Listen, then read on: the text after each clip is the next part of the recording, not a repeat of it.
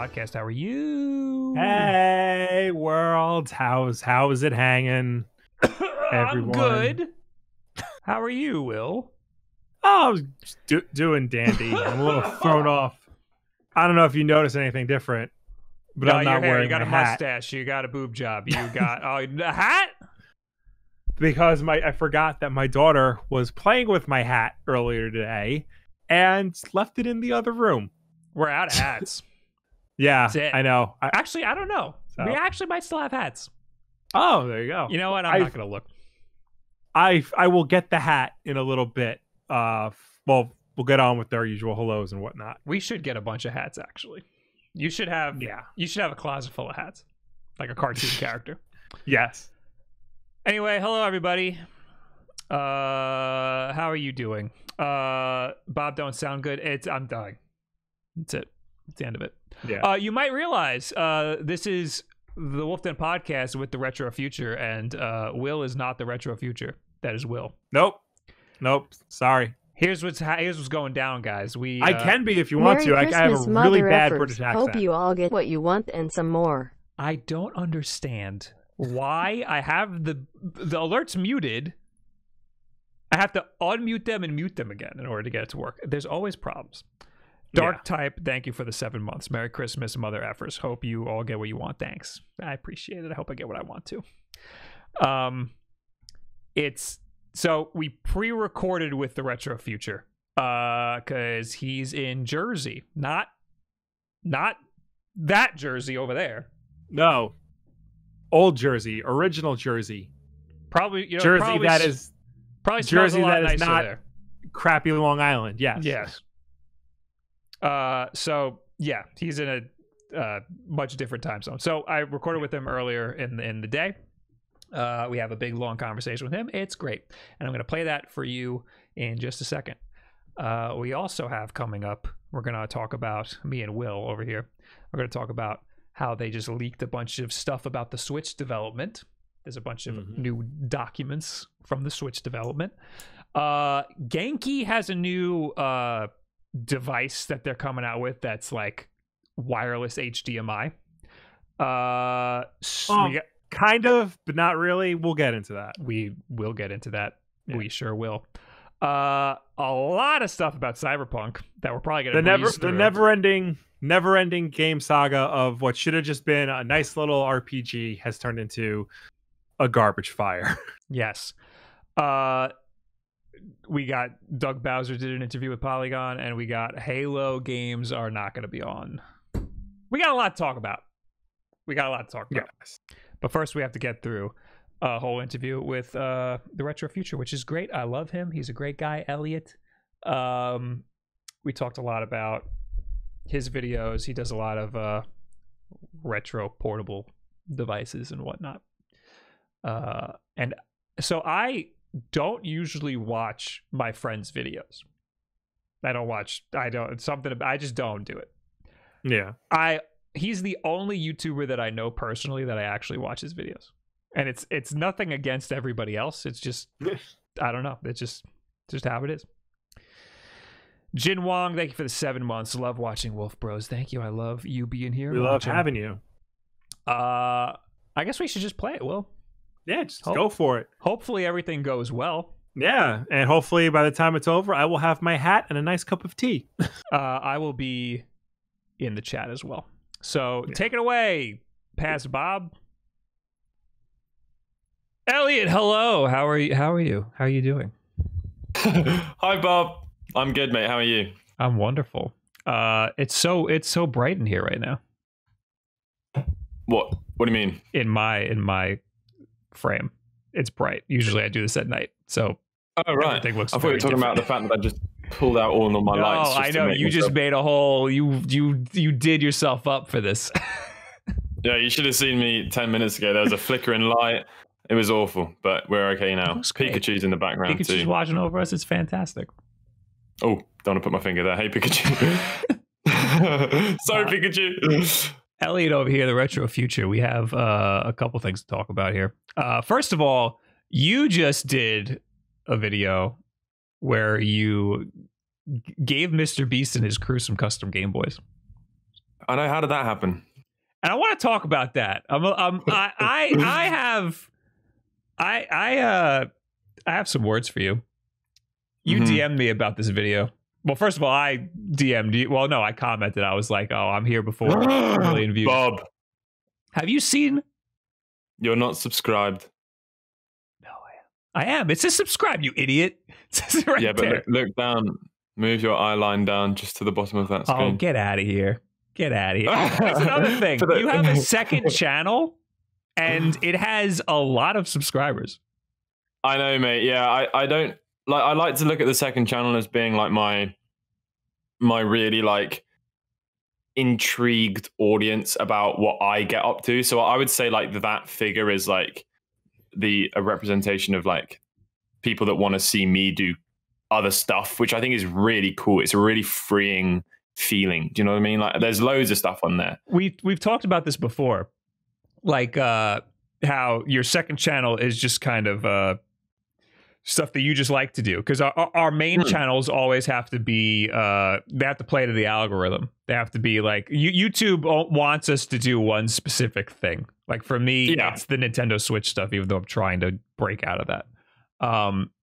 So your second channel is very similar to your first channel. It's just you're like it's like slightly off kilter. Yeah, I mean everything's a lot lower effort. Like if you look at that second one in there, the acrylic box protectors, like you can see it's like Emily was just filming on my that was an iPhone clip. Emily was filming on my little point and shoot camera. There was very little cuts. It was very raw. That wasn't planned. It wasn't structured. It was just me unboxing some stuff.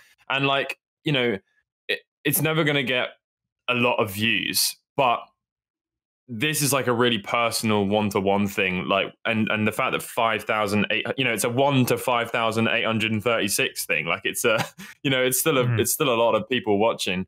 But it's definitely not a moneymaker. It's just like it's just documenting extra stuff that I would be doing anyway.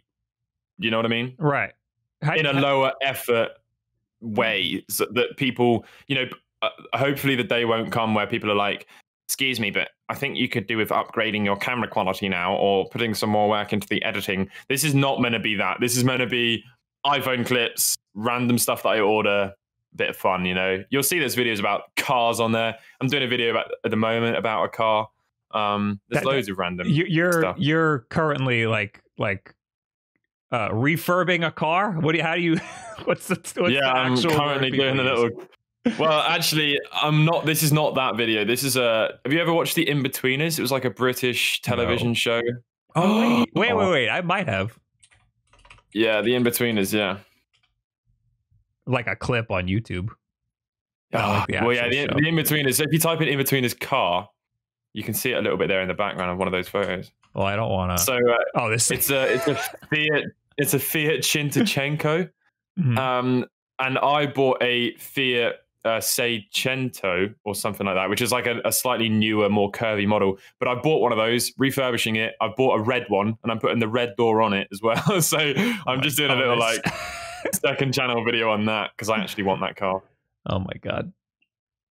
But on your main channel, you do, retro modding, and you have all these little portable emulators and whatnot. Yeah, portable stuff. And just retro stuff in general. Every now and again there's a thing on there that's not necessarily a Game Boy or a whatever. You did a Walkman. Was that on the second channel though? I don't remember. No, that's on the main channel as well. I've done main channel Walkman videos. But as you said earlier, you know, when you do that, you are destroying your future videos. Like, you know, you then have to start building up momentum again. Right. Like, because the views aren't there and people hate that. we complain a lot in the DMs about that. About it's just frustrating that F's us. Yeah, it's just frustrating that it goes from being like your channel where you've got this audience to like the way I think that it might work, and obviously I don't know and no one does know, but like there's probably like keywords. So for Wulff Den, it's like Switch and best and new or cheap or affordable or, you know, whatever those keywords are. And then you upload a video about anything that isn't those keywords. And then YouTube's like, adios, my friend. See you in the next one. You know. And so it just doesn't. There's no momentum behind it. There's no pushing it. So I just think that the second channel is there for me to stay sane, and the main channel is there to do videos about stuff that my channel is predominantly about. Right. And I think you've got a similar vibe going on. Yeah, but I don't do as much on my second channel. I mean, I've been doing a lot on the Clips channel and on Twitch and stuff. I haven't posted them on my personal channel in a long time. Right. I would love to get the Clips channel to be at a point where it's like kind of sustainable. Right now, the Clips channel, I have 2 editors that work on it, and I'm operating it at a loss. I'm just giving them money to put some content on it. Well, if you are in a position to do that, I'm sure you're making a big difference to their life.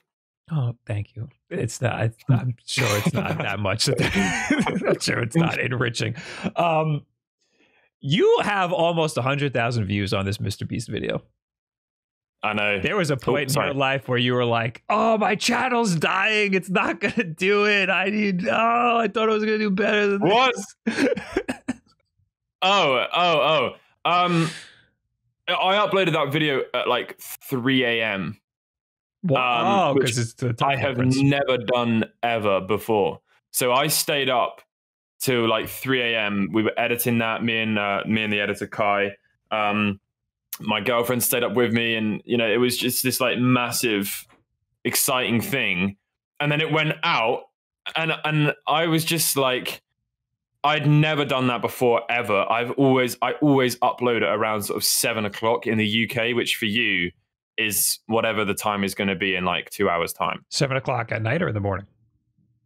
In the evening. So for you, it's going to be like 4 or 5 o'clock or something like that. Let's see. What time is it for you now? 2 o'clock. It is 12:30. Oh, 12:30. Okay, so 2 o'clock in the US is when I usually always upload all of my videos. Mm-hmm. So for me to upload it at 2 a.m., which for you is going to be like 9 p.m. or something crazy like that, all of my UK audience were asleep. So it went out, and then it was just like a piss in the wind. There was like not really a lot of momentum. Why did you choose that specific time? Just like I forgot. I kind of just wasn't thinking at all from the perspective of continuing on in line with my channel sort of parameters that YouTube have got my channel at. I don't know. You know, I was just like so excited to put it out that I didn't think at all about, oh, maybe I should wait till a more optimal time from a view perspective. And you know what? Like the video has exceeded my, you know, I'm so happy with the response. Like, you know, even though I've done other videos that have been a lot lower budget, a lot lower effort, a lot lower substance or whatever, and they've gone on to get more than 100,000 views. The response that video's had, it's had like 8,000 likes and like 100 dislikes, which is literally the most incredible like ratio I've ever had. It's had over 7,000 or 8,000 comments or something like that, which is obviously insane. You know, there's been so much love and support for that video. And it's so much better that you've got that quality of viewership over just quantity of people, you know, just viewing it for the sake of viewing it. Like it's definitely just been, it's been great. It's been really great. You know, I'm having a stroke. you know in the analytics, you know, in the analytics, when you see that curve of like of view count and what do you call it? Impressions. When you see the impressions, the curve of impressions, I'm curious to see what that looks like, because it's been doing really good over time. My curve of impressions. Yeah. You ever look at that? Mm-mm. You go into the I mean, we're not going to do it right now on stream with everybody watching here, but if you my screen's not showing, I can do it. If you go to the video, and you go to analytics, and I think it's the third tab. Yeah, engagement. Yes, I believe. Let me just double check here to make sure I'm doing everything right. Yeah, engagement. Yeah, that curve. Yeah. That curve's how many no, wait, no, that's the wrong thing. You want reach. It's the second one. The second tab is impressions.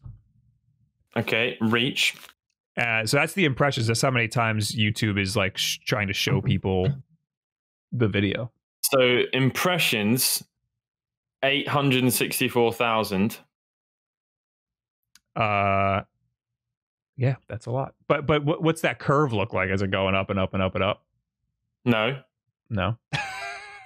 Right now I'm looking at my Bob Wulff channel, which is not a good barometer.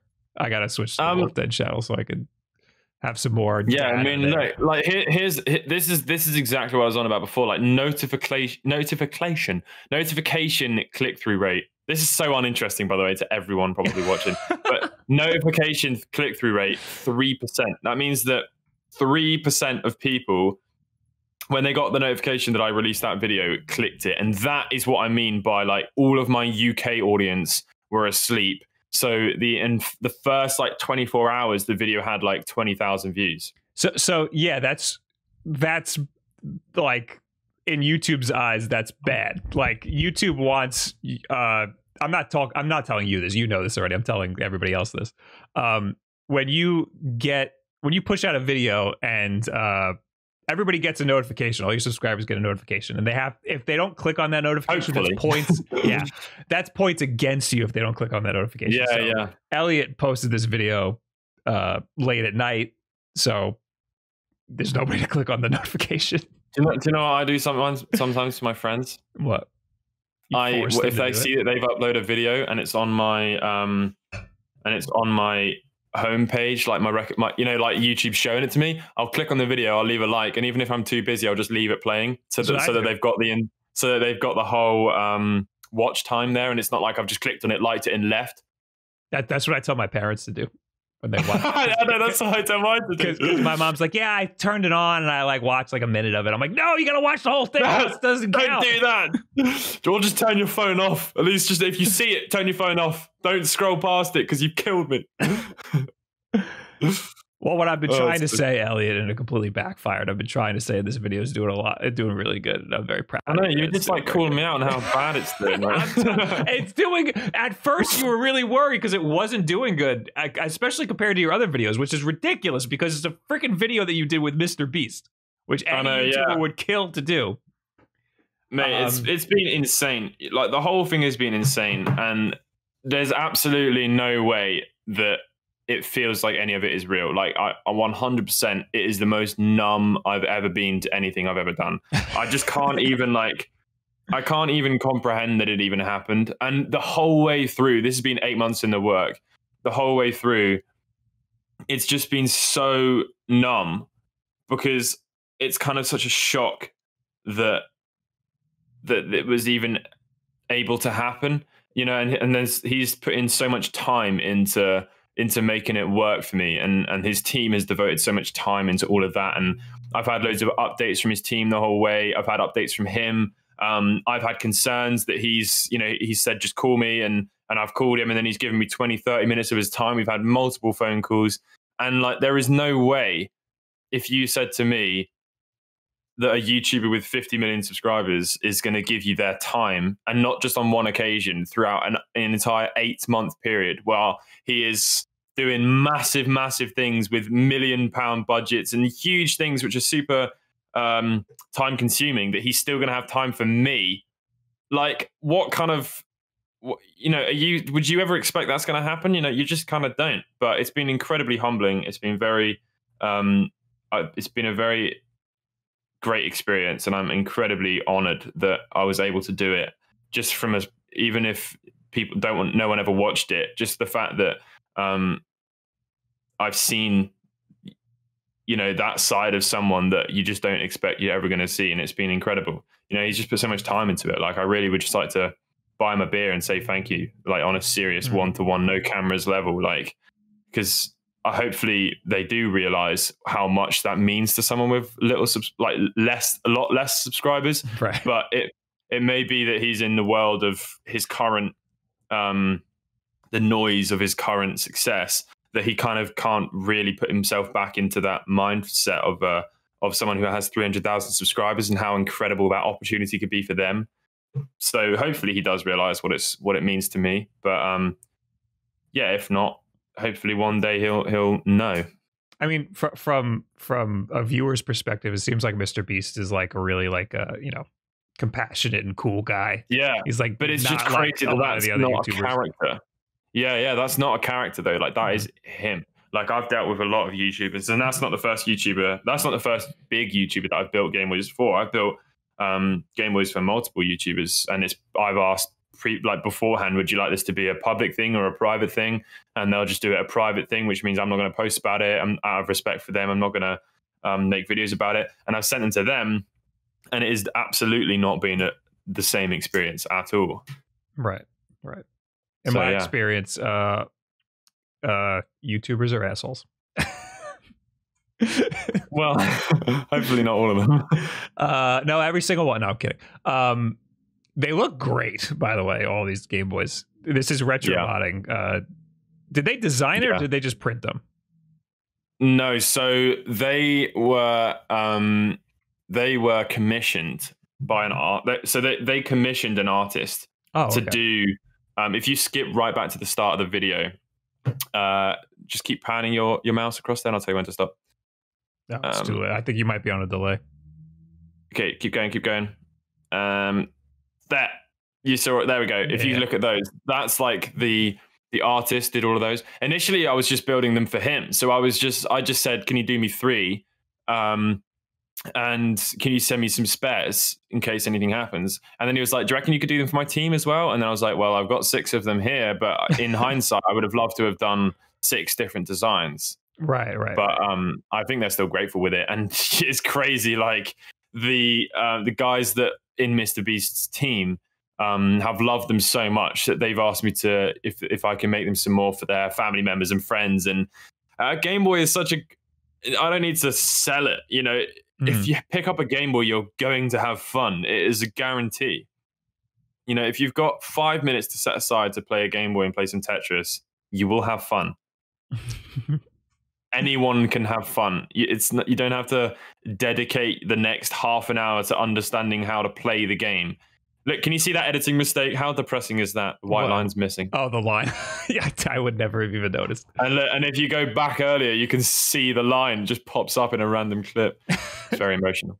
Retro Modding is the company that Game Changer Mods works with. Our friends Game Changer Mods. So it's Greg, the same company that did the Wulff Den.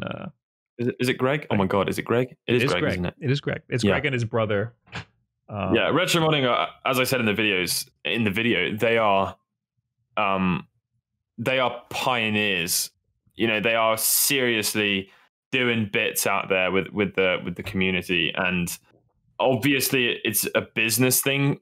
You know, of course it has to be a business, but they genuinely have a lot of passion and strive to find new things that aren't previously available. You know, they're investing into stuff that they might not even get a return on, just so that they can have it there for people. You know, like they're doing like Lynx and Game Gear and Neo Geo Pocket stuff, and there's not even a big community in that. But with China, when you buy a mold, you're spending tens of thousands of dollars. Yeah, it's a passion thing for them. Yeah, it is. It's just like it's fun for them, and they clearly enjoy doing it. And they have a lot of fun. You know, Gary, the guy who's been doing a lot of the work, who made that Mr. Beast thing really possible, he's just genuinely so excited about it all and so passionate and so grateful. Like everyone of them is so grateful. Speaking of which, we can talk about more retro modding stuff now that we're done talking about Mr. Beast. So have you seen this thing?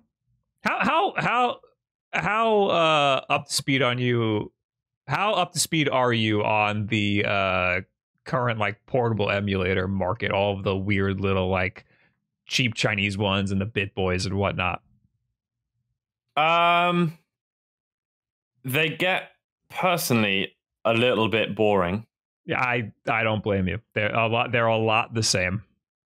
Yeah, it just seems like like my description of these things is that they have made them look incredible, and everyone's doing different things to make them look incredible. You've got metal shells, you've got different analog sticks at different levels, you've got glass screen lenses, you've got rechargeable USB-C wireless charging, all the bells and whistles.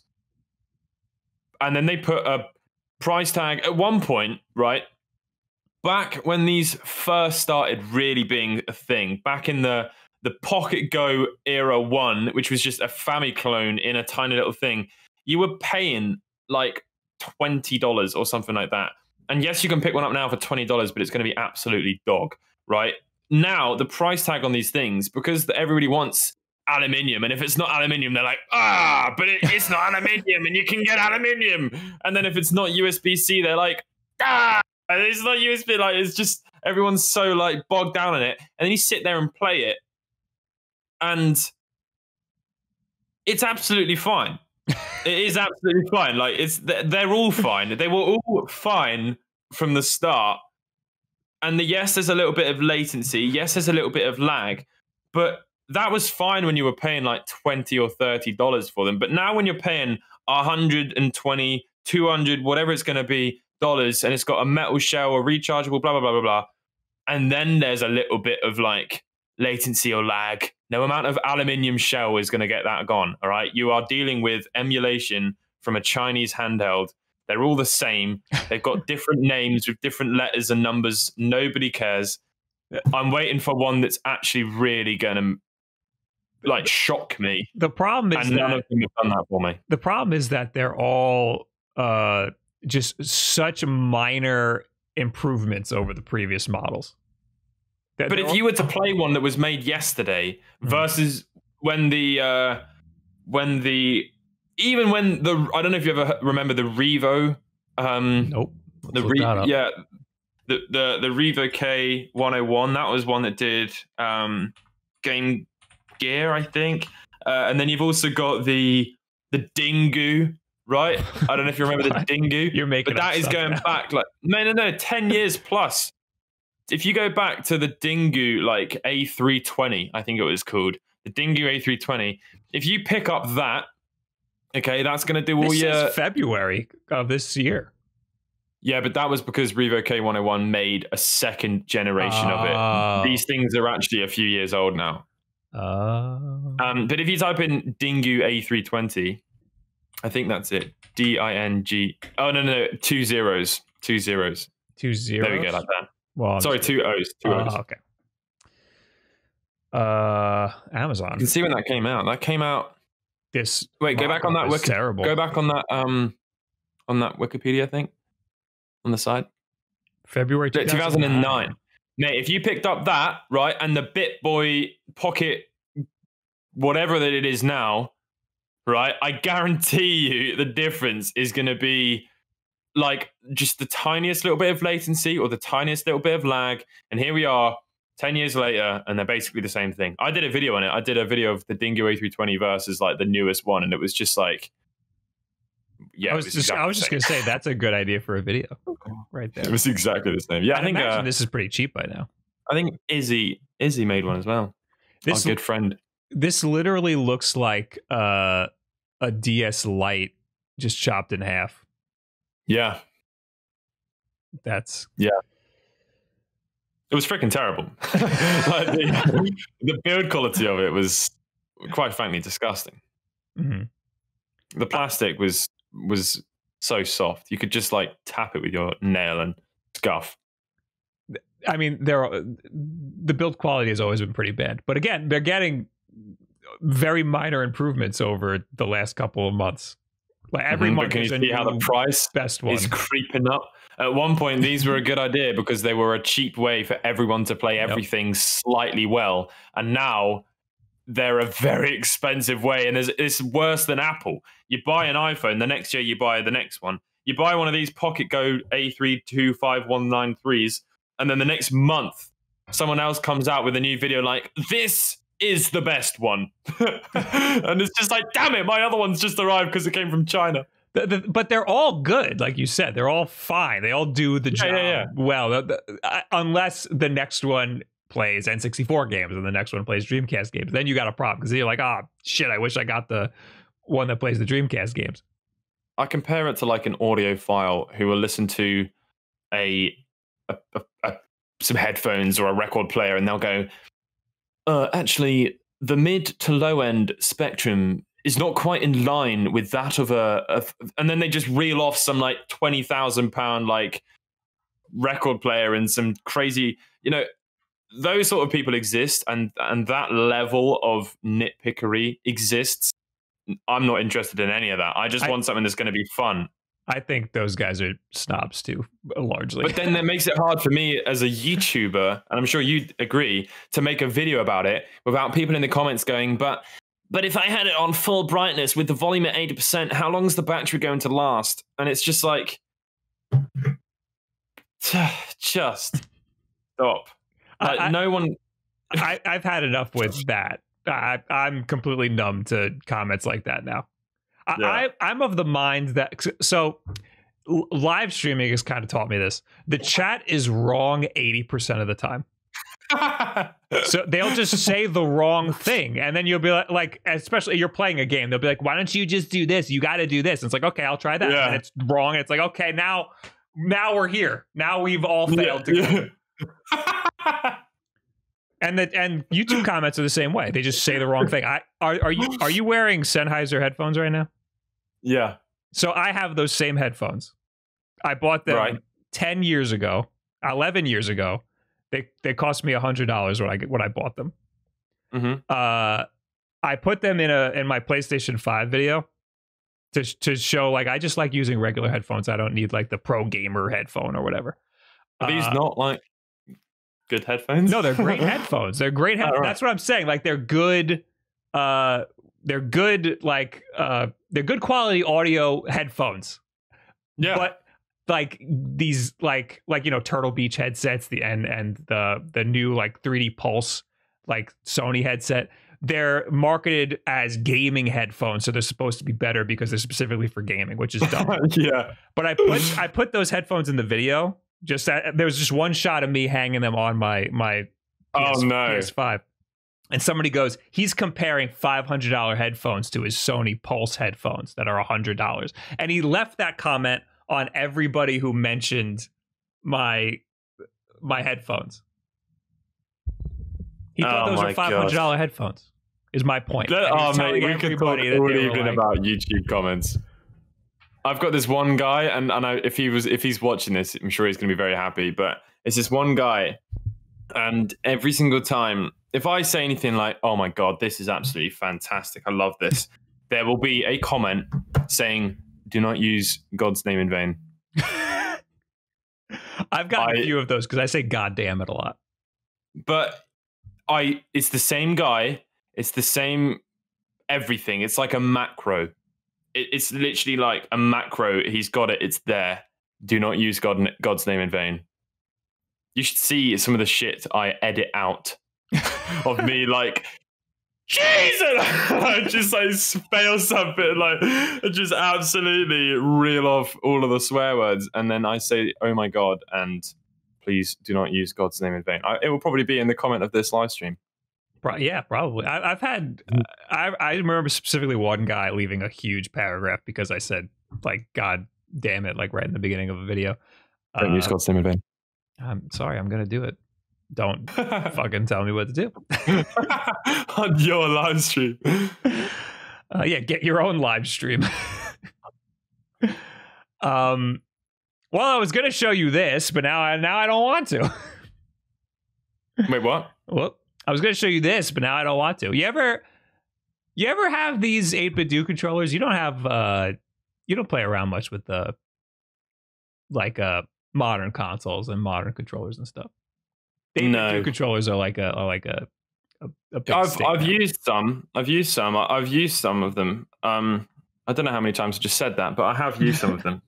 And are they making one of those? The designer who worked on the 8-bit do controllers, the ones that look like Super Nintendo controllers, he did a collaboration with BitBoy. I think it's BitBoy. Yeah, I think BitBoy is Pocket Go, or Pocket Go is BitBoy. Right, and they're making. They're all the same, man. Jeez. I know they're making an 8-bit do like sort of version of one of these portable emulators that looks like it's almost exactly the same as an RG350M. It just looks like an 8-bit do controller. Do you know what my opinion is on these things? What? My final opinion. Let's hear it. My opinion is that if you want one, do a little bit of research. Brandon's website that you're on right now is a great source of information. Retro Dodo. Yeah. Buy whichever one you like. Buy whichever one you like the look of. Buy whichever one is within your budget, because that one is not going to be a lot different to the other one. Mm-hmm. And if you like it, that is what matters.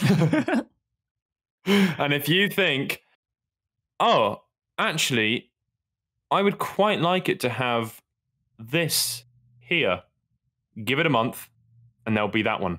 Yeah. But what I want now is easier ways to get the emulators on the consoles. Oh, yeah. Just plug it in and drag and drop the freaking files. I don't understand what's so hard about that. Yeah, I think when that comes out, I don't even care what types of games it plays. It could stop at Super Nintendo. I don't care. When that happens, I'd be totally happy, and I'll have a new video that says the best portable emulator. I just think we're also I think everyone wants so much from everything. Like, you know, if you look on my channel, I don't know if you've still got it open, but like my most viewed video. Oh, you just showed your analytics there, Bob. I think it's just the it's the reach. It's not a big deal. This is the reach of the last video. Yeah, my Mr. Beast one looks exactly the same as that. That's good. Yeah. But if you click on if you go on my channel real quick, if you scroll down just slightly, can you see my most viewed? If you go into the next one along popular on my most uploads? popular uploads, yeah. Mm-hmm. If you go on the next one along, like click on the little arrow to get the next 5. Mm-hmm. Yeah, can you see that one there? Unboxing the $20 mini Game Boy. Mm-hmm. That was back in 2018 when these things first started like rolling out, and the whole point of them was that, oh my god, look at the 1,000 dislikes. Jesus, people were not happy about this. The whole point about this was that they were $20 and you were going to have some fun with them. They were not going to be perfect, but they were $20. And not everyone has $20. I completely understand that, to spend on stuff like this. So this next statement is to be taken with that in mind, that I am actually acknowledging that and I'm not that ignorant. But most people have $20 to gamble on potentially having a lot of fun. Mm-hmm. You know, most people would willingly go, it's only $20, and they would weigh it up and they would see that this could be quite fun. And so that was the whole thing for me when they first started coming out. And I think my head is still in that, like, I want this to be a cheap way to have a lot of fun portably.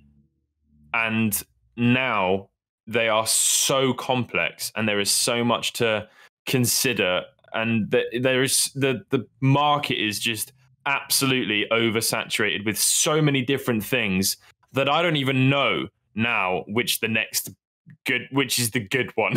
You know, there's just so many of them. We just need Analog to release their goddamn handheld. That's gonna be game changing for everybody.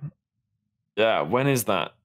April, but I don't expect them to hit the mark on that.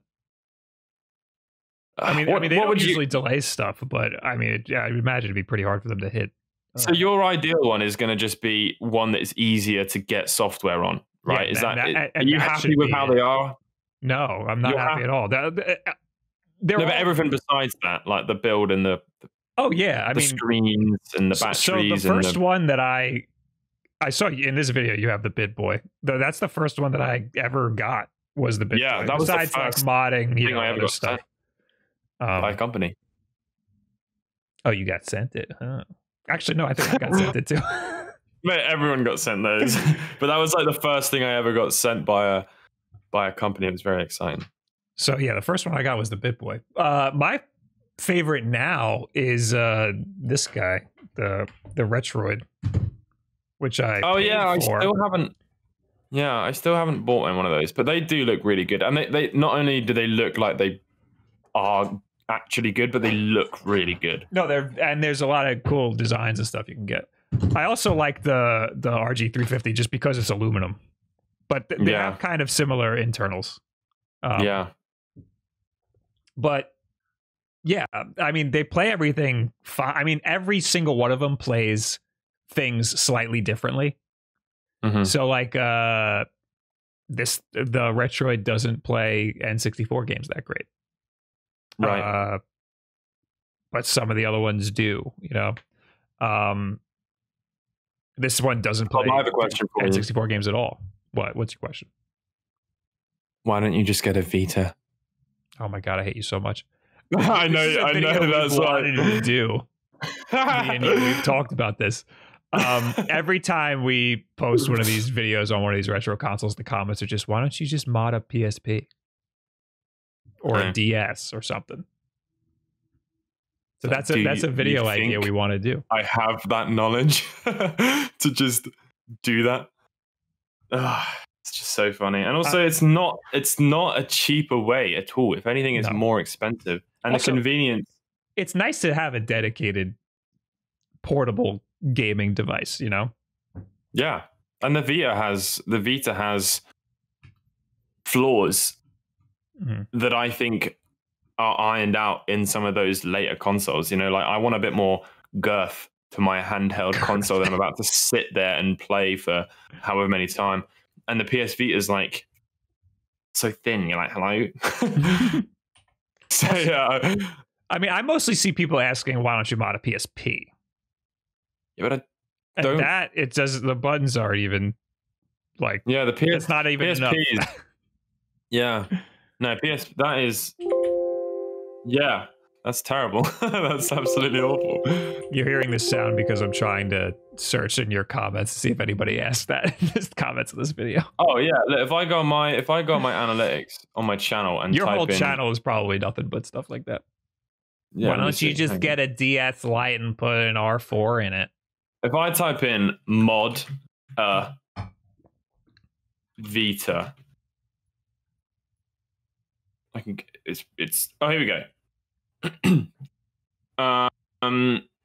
To be honest, I would just get a Vita and mod it so it can play any Game Boy Advance game. Would you ever be willing to try a Vita mod? At least he was nice about it. Yes, just get a Vita and mod it, and then it's that face with like the, you know, the eyes, like the, you know, it's like squinting at you. It's like mad. Yeah. Yeah. I mean, you could do that. PS Vita mods. It's fine to mod a Vita or a PSP, but it's also fine to just spend a couple bucks and get a dedicated device. I mean, especially if you don't have a Vita already. It's fine to do whatever you want, as long as it isn't hurting anyone, and it's clearly hurting their feelings, but that is not your problem. I'm pretty sure Vitas are like really expensive. Look at this. Oh, without looking, guess how much a PlayStation Vita is on Amazon right now? $80. $490. I think that's new though. I think it's brand new. Why don't you just mod a Vita? This is why. Well, no, look at the prices of those, man. You could buy 5 of those little handhelds and see which one you like. I mean, this must be brand new. Let's go on eBay.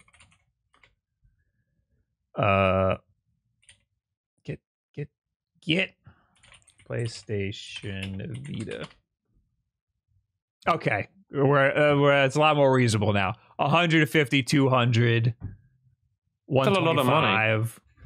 Yeah, no, they're all over $100. It's Vitas are not cheap, even though they're old. Yeah. And also, that's the other thing, you know, you're buying what's most likely going to be a secondhand, slightly grubby, dirty one. And some people like to buy a new one. And if it's a gift, you know, there's loads of things to take into consideration. But I honestly believe that you can just do whatever you want. And as long as you like it, that is all that matters. This is also not including a memory card. And the memory cards are proprietary.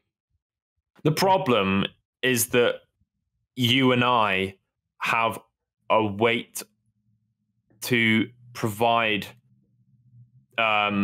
objective opinions. Mm-hmm. You know, we are like expected to be, you know, people expect from us. So if we talk about one thing, someone is going to feel entitled to information about another thing. You know, if we talk about one thing that we like, someone isn't going to like that, and then they're going to tell us that they don't like it and that they think we're wrong.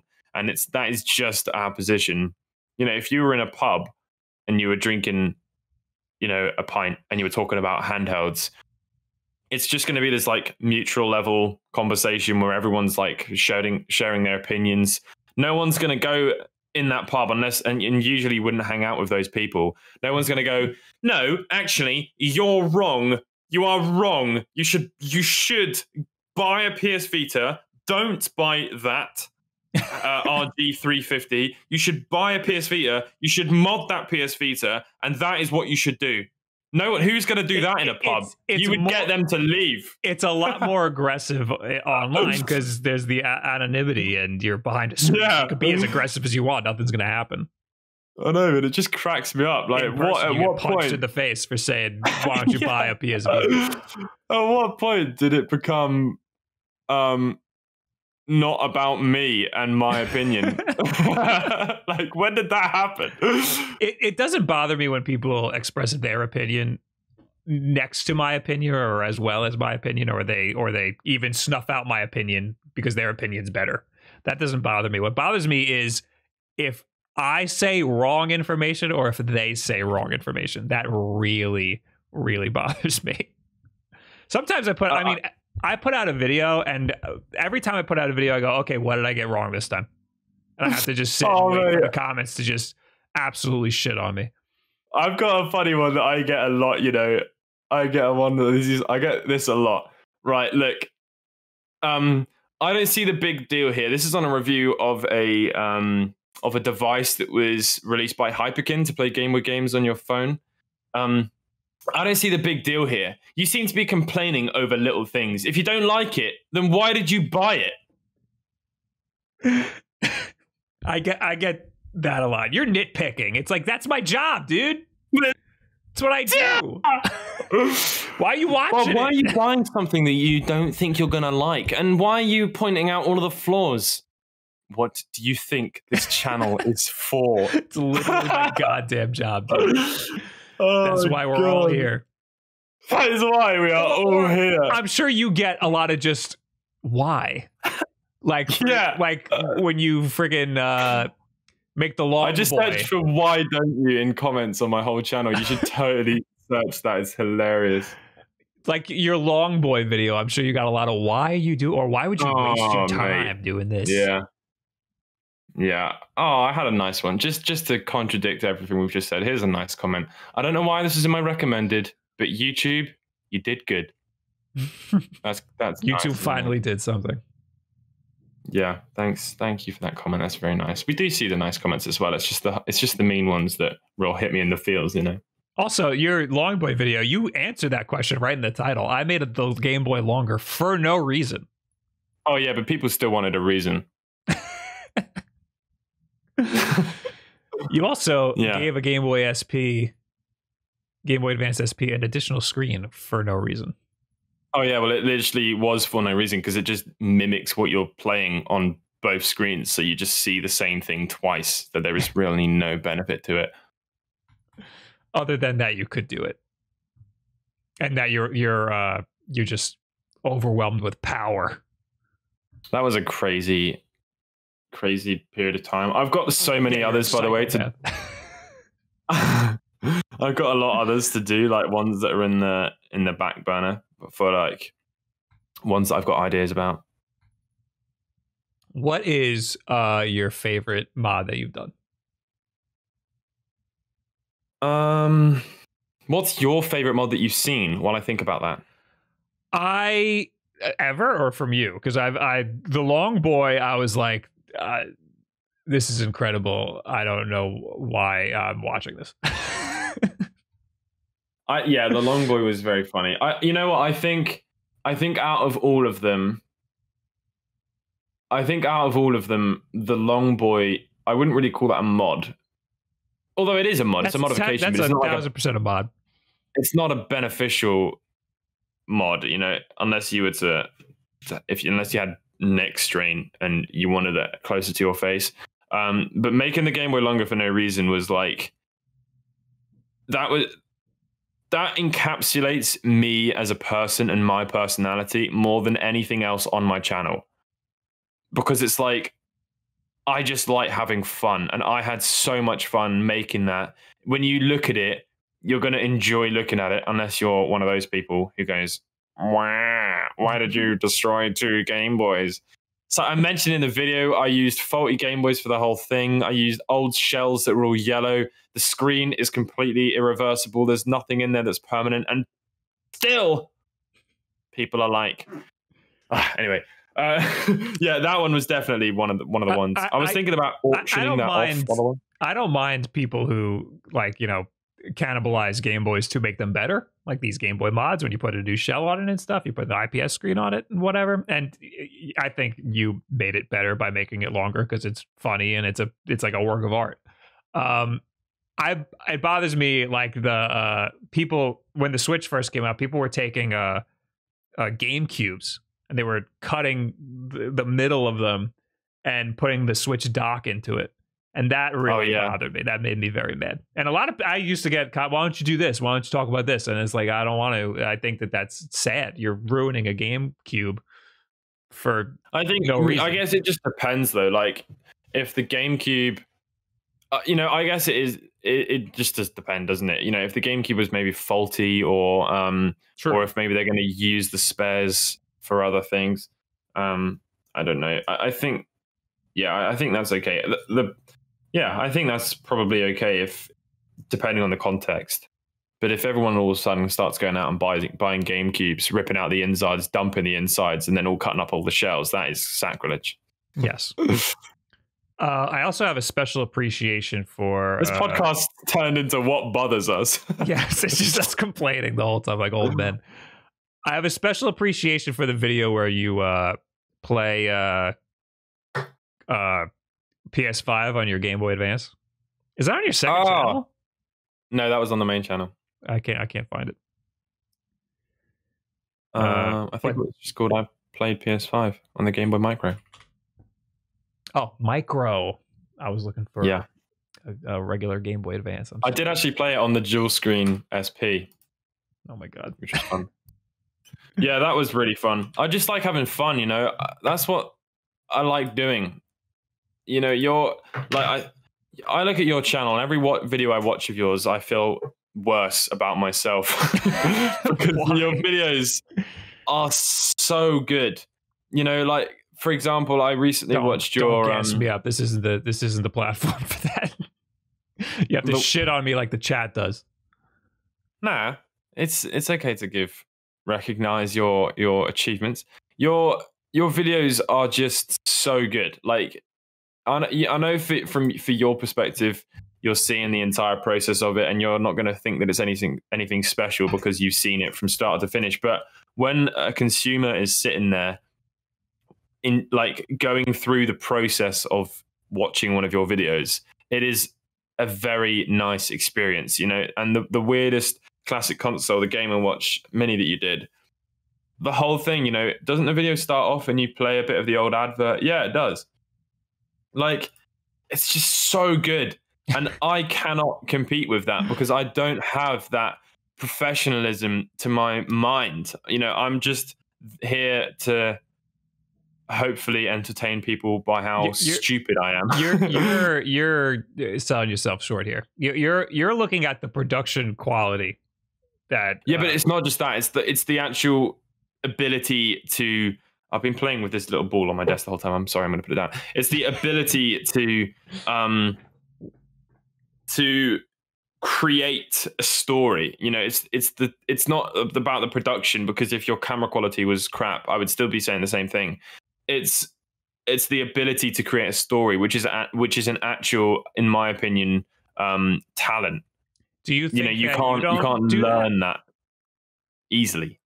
Do I think I don't? Yeah, you absolutely do that. Do you think that you don't do that? No, not in the same way that you do.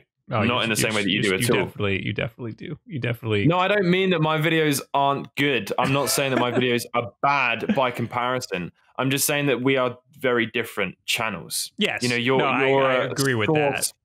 But your story in your videos is like your personal experience of what you have and your journey through your process with whatever wacky creation you're doing or whatever weird retro thing you have, like the another one of my favorite videos of yours, the Game Boy test cartridge.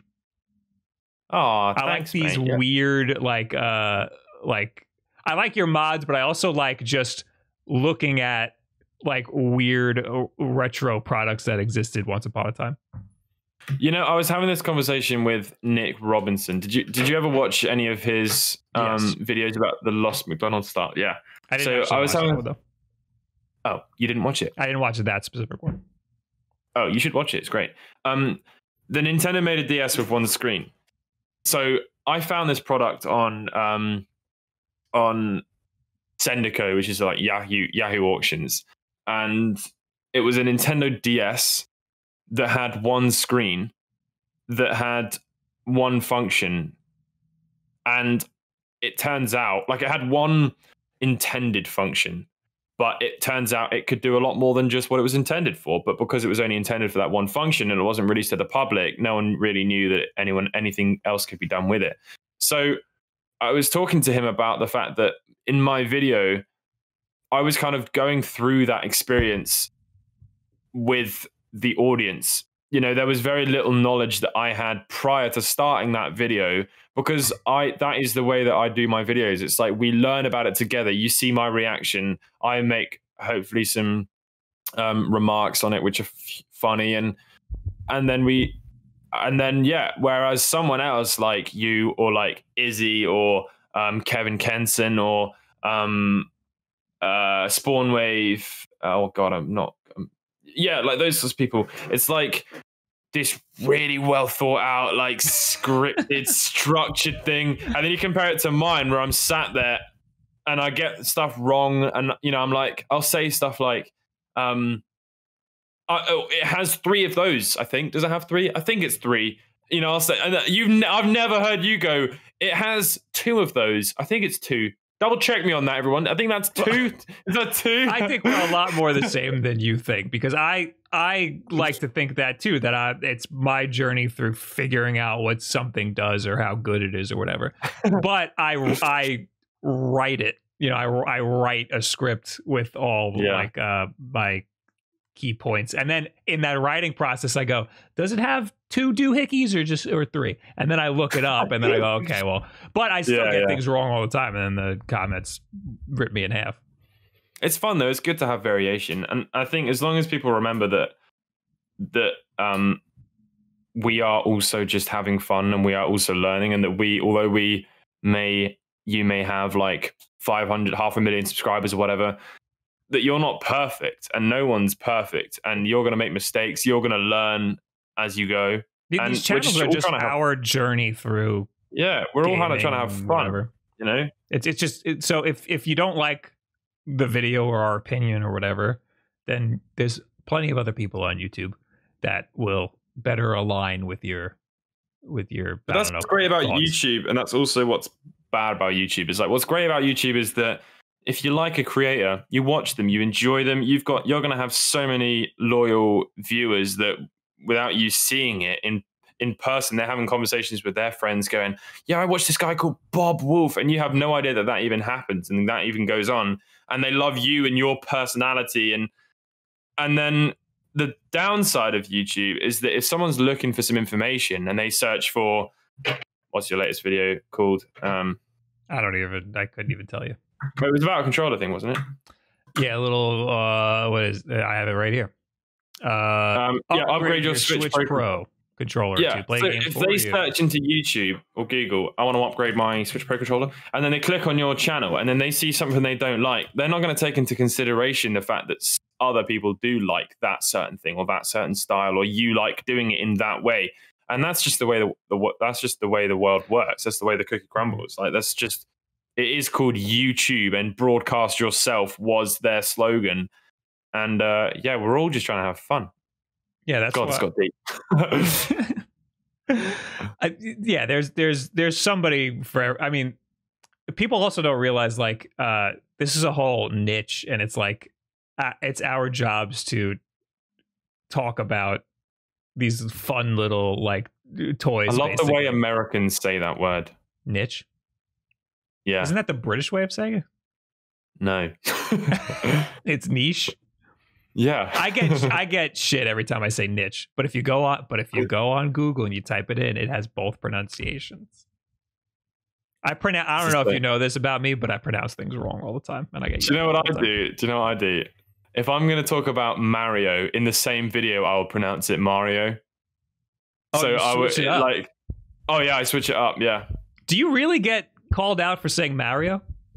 Yeah, you get called out for saying Mario, don't you? No, I get called out for saying Mario, for saying it just like you say it. But you should get a pass because you have a British accent, and everybody with that accent says it like that.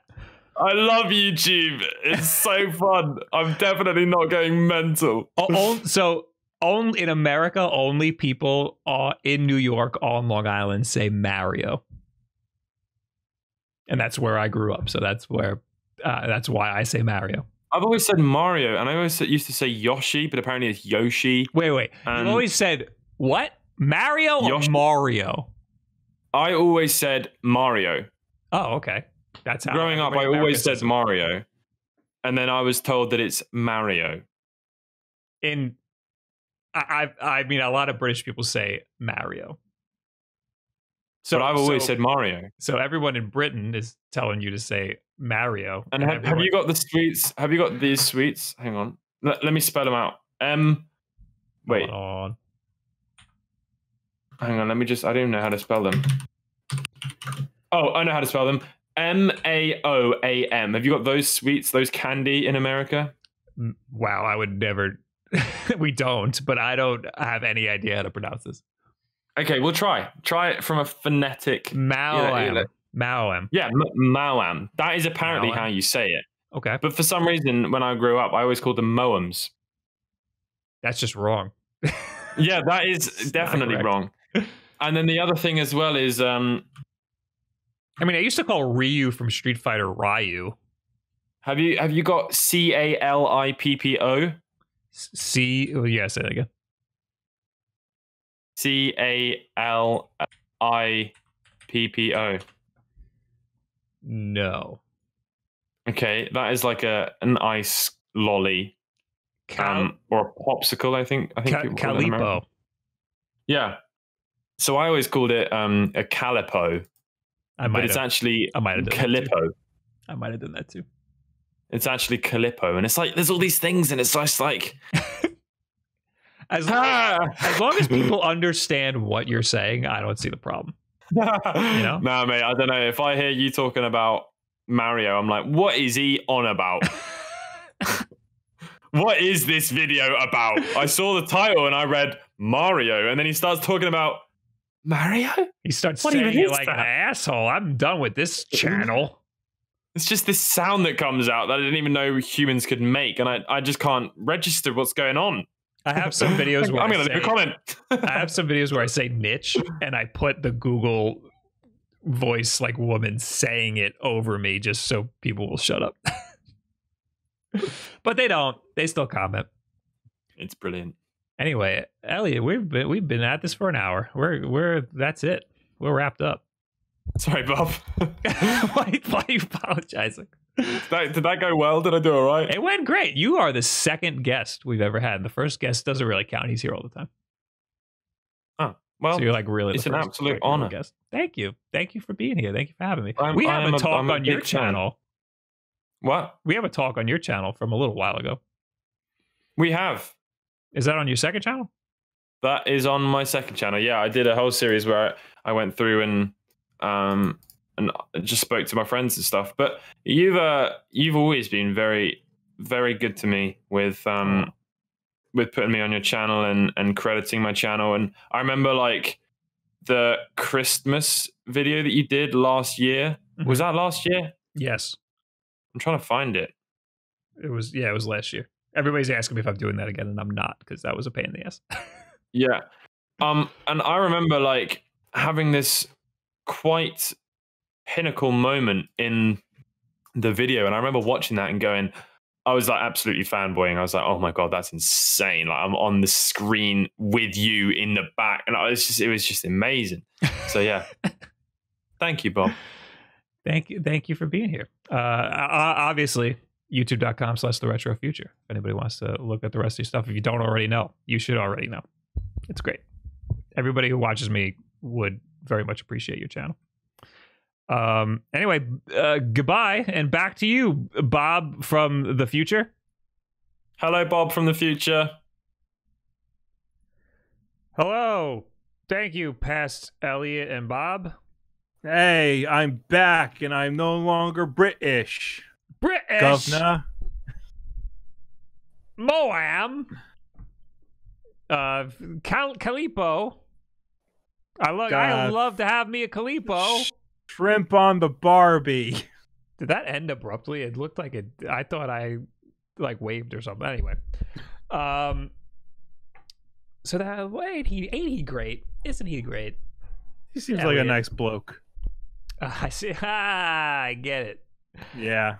We got a Twitch Prime from Tenza Zangetsu. We got Faret Art with 200 bits. And we got Violet Sprite with a whole bunch of gift subs. 5 of them. I very much appreciate that. Thank you so much. Yeah. Wait, that wasn't live? Oh, we tricked you. Yeah. We got you. That's what we do here. We dupe our audiences. Most people who watch this show don't watch it live, so yeah. Sorry about it. Darth Fat Nuts. Thank you for the Prime sub. All right. Well, anyway, I was glad to have that talk. I like sitting down and talking with him. Sometimes I just chat with him in Discord. He's like one of the few people I do that with, other than people that I talk to on streams, like AJ and E and Ian and whatnot. All right. Well, we got more things we can plow through. This is only the halfway point of the podcast.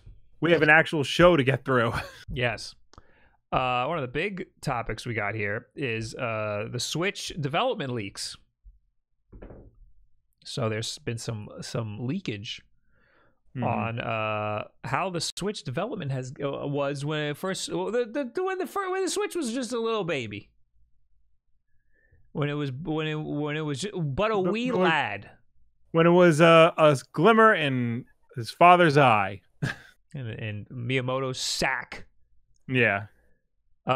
This is from Video Games Chronicle. Nintendo has reportedly suffered another major data leak, and now related to the Switch this time.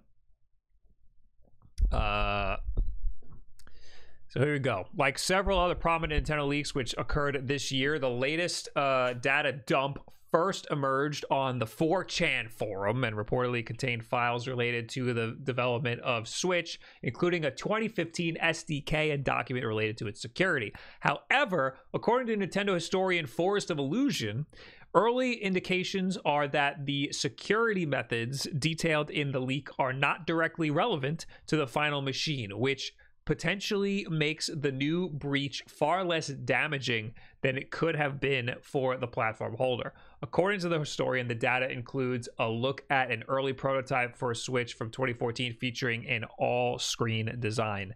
Now, this image might look familiar if you've been around here for a while. It sure does, actually. This looks very similar to the faked leak of the hoax of what the Switch was going to look like. Right. Force of Illusion tweeted, Nintendo won't be happy.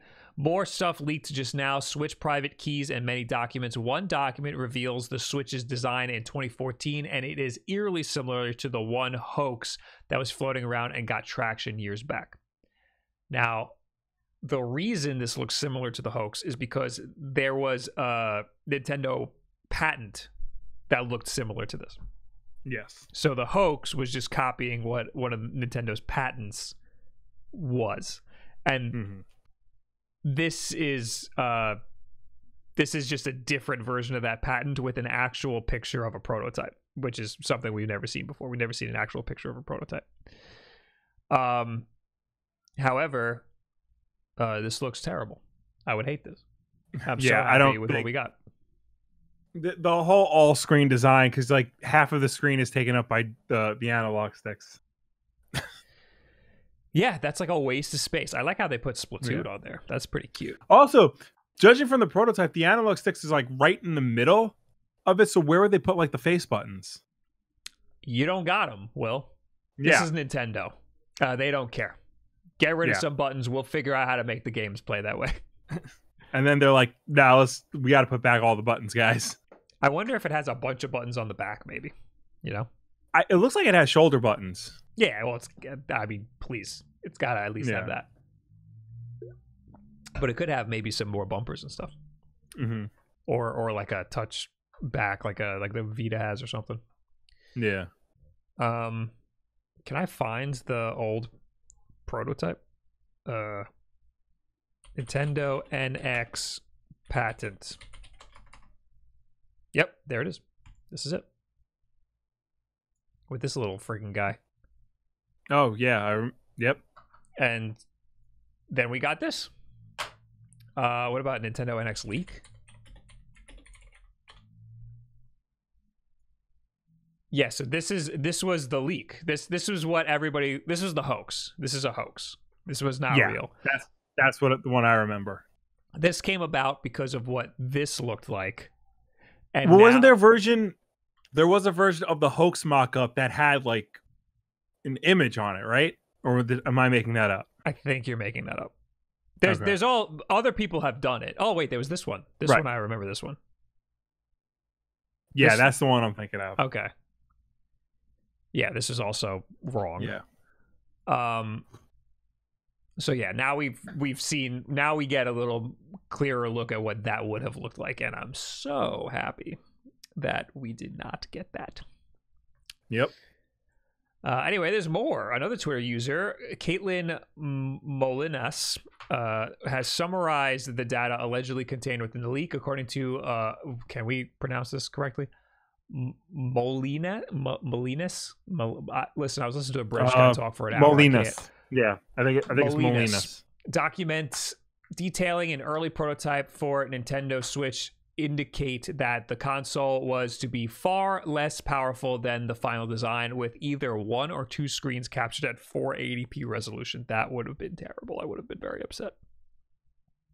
This early prototype was much closer to the Nintendo 3DS in design, which, with support for 3D video and backwards compatibility, as well as Street Pass, Spot Pass, and pedometer features, according to Molinas' summary of the leaked documents.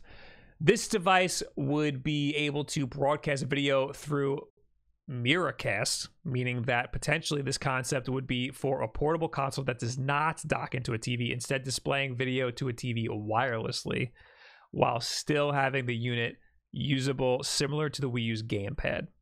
That was speculated, like before we knew what the NX was. That was one of the things that was considered. Yeah, it was that, or that there would be like a hockey puck device that you would plug into your TV and it would beam to that, like a Chromecast, because we knew it was Android based, or it was potentially Android based. Right. The data leak is also said to offer insight into how Nintendo attempted to hire a hacker from the 3DS homebrew scene, going so far as to assemble a PR plan for how to deal with public relations if it discovered the hiring. According to Twitter summaries of the leaked document, Nintendo kept detailed data on the 3DS hacker in question and even formulated a plan to convince him to join the company, including by flying him to Japan to meet its engineering team. Oh my god. Jeez. This is a tweet from Caitlin. It says, Nintendo apparently really, really wanted this guy. This is so funny. And I guess this is a Discord message. Yeah. In the medium term, organizing a trip to Japan to meet NCL's hardware engineers may also represent a very attractive opportunity for the hacker who is a young, independent, and ambitious hardware engineer. That's actually pretty cool of Nintendo. Like, we always crap on Nintendo because there's other companies like Sega who's like, you know, people make fan games and Sega's like, hire that man. Yeah. And we always like, Nintendo would never do something like that. And here they are doing something like that. But the reason you don't hear about it is because of things like this. Yeah. Nintendo has a specific PR plan for if the public finds out that they hired a hacker from the homebrew scene. I don't really get this flow chart. Do you get this? Hold on. Let me just try to expand it. Negative PR averted. We may get backlash from hackers. Averted. Cyber attack to Nintendo. Leak of personal info. Averted. May accelerate hacking activity. Averted. Hacking community may go underground. Averted. Potential risk when we hire any hackers mitigated. I don't get that. Yeah, that's just saying, it's not saying how you're averting them. Right. None of these things happen, so why were they marked averted, says Octennis. Yeah, I don't get it. It sounds like there's a bullet point before this that we're missing. Because she says that they had a plan. And this doesn't lay out a plan. This just says what would happen. Apparently Nemod from the 3DS hacking scene worked with Nintendo to explain his 3DS exploits and analyze possible solutions. And Nintendo, also like a security consultant. Yeah. And Nintendo went as far as planning to hire him, attempting to curry favor by giving prototypes and cool hardware samples. Cool. That's pretty cool. The Smelum hack and what to do about it. Oh, this is like an internal document about what they wanted to do about the hack. Oh my god, they have a picture of the guy in the PowerPoint. They were gonna make him sign an NDA. I wonder how that went. I would like to hear from that guy. Then there's other stuff like some DS stuff. We have now a bunch of MP3 sounds from Mario General Games. Okay, none of this is important. Switch development units is shown in some pictures dated 2013. The name Switch was then used in another file dated 2014. We now know the Switch console was there back in 2013. And then we have, wow, there's a lot of crap here. We got this monstrosity. It looks like a friggin' cable box. Oh, wow, that actually looks like a Switch from the front. I don't know what. Yeah. I don't know if this is one of the ones that's dated 2013, but that looks like a friggin' Switch. That's pretty awesome. Yeah, that looks close to final, or at least like a dev kit. Oh, it's definitely a dev kit because look at the back. But the front, the design of the screen looks the same. That's wild. Yeah. Anyway, I think that's pretty much it. Okay. So we get a new look at some of the development of the Nintendo Switch, which is pretty cool. We like seeing a little bit of gaming history here. I wish someone would make like a documentary on that, but Nintendo would never let them. It would have to be very much unauthorized. Yes. We got Edrew with 4 months of Prime subs. Thank you. And we got Ghost of Gordy with 100 bits. Will, this is for your phonetically spelling aluminium. Aluminium accent. That's just not correct. There's an extra syllable in there. They throw an I at the end. Aluminium. Yeah, they do. Yeah, aluminium. Yeah. But there's no I there. It's aluminum. Well, they also spell like color and harbor with a U, and we don't. You're right. You're right. we want to get to the point. You know, we want to cut out the middleman, which is the U. Yeah. The correct spelling is aluminium, Bob. Is that correct? Is that? Oh yeah, that is a spelling. Yeah. Oh wait. Oh, they're both correct. Oh, so in English, it's spelt aluminum. That's why we say it like that. I didn't know that. That explains everything. Then they're both right. Also, gray versus gray. I still don't know which one's which. I swap all the time. I think they're both acceptable. Yeah. Yeah. They also use the C word a lot. No, that's Australians. No, the Brits do too. Yeah. Anyway, hey, look at this new Genki thing. Oh boy, Bob loves Genki. I don't know why everybody loves this company so much. The marketing is good because they convinced everybody that they were the only people in the world who can make a Switch dock that's not going to break your Switch. Yeah. This looks really cool though. This thing. I don't see how in the world they could get it to not have any latency. They don't really talk about the latency at all because even capture cards that are wired have latency. So, and also stuff like this on a Mac just doesn't work good. Let's explain what this is. All right, you explain what it is. All right, so the Genki Shadowcast for the Nintendo Switch and the PlayStation 5, the simplest way to play console games on your computer, no internet connection or TV needed, play anywhere you want.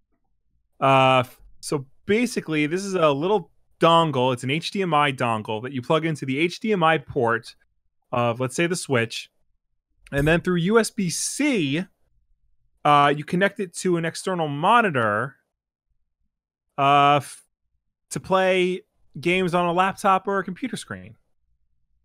So they say Nintendo Switch and PlayStation 5, but really it's for any HDMI device. Well, see, I think the reason why they said, well, this is conspiracy theory on my part here, but I think the reason why they only say those two systems is because I'm guessing the Xbox Series X has some weird HDCP or weird proprietary HDMI signal that doesn't play well with things like this. Because my Xbox One doesn't play nice with HDMI switchers. And that's like a known thing with Xbox Ones. So it does not. What? It does not have anything like that. The original Xbox One maybe. But well, I'm using the 1S and it was getting screwed up with my switcher up here. That's a weird switcher thing. I because my PS5 also has problems with my switcher. Yeah.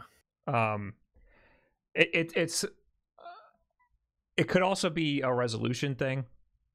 If anything, the PlayStation 5 has HDCP. It has weird HDCP stuff. So that would be the harder one to do this with. I'm imagining this is only 1080p. Or even lower than that, maybe. Well, I don't think the PlayStation 5 could even get lower than that. It also comes with video capture support. You can capture video from your system directly to your computer. And this thing called a camera hack, which I'm not really sure what that means. That is, it can mimic a webcam. So, like what I'm doing right now for you in Discord, like you're seeing the OBS screen. You can stream your gameplay through a Zoom call if you want. You could just make it your webcam. Okay. Which all sounds really cool. This sounds like a really cool device. I just can't imagine it working at all. Like, because again, like even the Elgatos, which are built for this and are wired, still have a little bit of latency. Like I wouldn't want to play through the capture software. I would only want to play on a TV that's then looped through the capture software. So it's weird to me that This is wireless and going to the MacBook, and you are just playing it on there. I'm very skeptical of that. It's not. It's because you still have to connect it to your MacBook through a USB-C cable. Right. So it's not truly wireless. Wait. I don't think it's wireless at all. I don't know where you're getting wireless from. You know where I'm getting wireless from, Will? Where are you getting wireless from? It says Shadowcast. That's it. That's it. It's not wireless at all. So it's just because it says cast in the... Yep. Mm-hmm. Yeah, if you scroll down to how it works, it looks like a friggin' dongle. Well, if you scroll down to how it works, step 1, connect USB-C cable to the computer. Yes. Step 2, insert the Shadowcast to the game console. Step 3, launch the Genki Arcade app on your computer. I hope that app is good. That's the one thing holding Elgato back from being good on MacBooks. So this is just a capture card, dude. There's nothing special about this at all. Basically, yeah. So, but it's a really small capture card. That is cool. Oh, they compare it to an Elgato, and it's cheap. It's only $40. That's pretty cool. I think the big thing is this just goes directly to your computer with no extra like device and stuff. Because with capture cards, you gotta usually pass through it. So you connect the console to the capture card, and then the capture card to your monitor. This is just directly to your monitor. So, yes, but you are supposed to be able to use an HD60S Plus or S on your MacBook with little latency. Right. The reason you have it pass through is because there's always going to be latency on the computer. Mm-hmm. So the pass through is more a feature than it is like a fault. Right. So the fact that this does not have pass through is concerning. But it's only $40. That's kind of cool. Yeah. If you're playing friggin' Animal Crossing or Pokemon or something, you're probably not gonna miss having that pass through. So this would be a cool thing to be able to get your games on the MacBook or on a laptop or something like that. Mm-hmm. I'd still probably suggest Elgato's stuff because it runs better, but I mean, that's a lot more money. Yeah. That's what, like 8 times the price? Mm-hmm. Can't do math. Don't ask me to do math. Okay, there's literally capture cards like this for $20 on Amazon. Yeah. Yeah, don't buy those. They probably don't have any software or anything. They probably just show up as a webcam, Yeah. No bells and whistles, simple HDMI, capture card, latency to the computer, and latency on Twitch. So is the latency really an issue if you're just streaming them? I mean, you're getting this thing to play the game on your computer. I mean, sure, you can stream to Twitch too, but I think the main selling point is just to play your games on the computer. And at that point, there's going to be latency. I just don't know how much there is going to be. We'll have to see. This also shows up as a webcam. Yeah. We read through that. Yeah, what it does, according to Gizmodo, what it does is it takes the HDMI signal, converts it to be carried over via USB-C and be displayed on a laptop screen or a monitor through a desktop PC using Genki's proprietary app. It can accept 4K video signal, but it only it accepts 4K video signal in, but it only outputs 1080p 30 or 720p 60. Ooh, that's bad. But I mean, well, okay, it's only $40. I have to keep reminding myself. It's $40. It's tiny.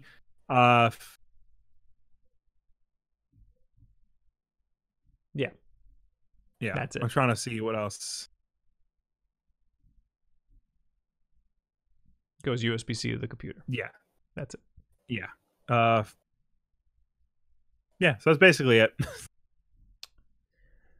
Yeah, and I mean, they're like pitching it as an add-on to their covert dock because that's also really tiny. Yeah. They had a Kickstarter goal of $30,000. It has already blown past that. Jesus tenfold.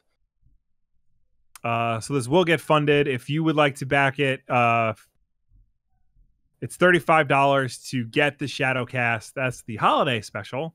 Otherwise, Fine. it'll go up to $40. Fine, I'll do it now. Oh boy, expect your video.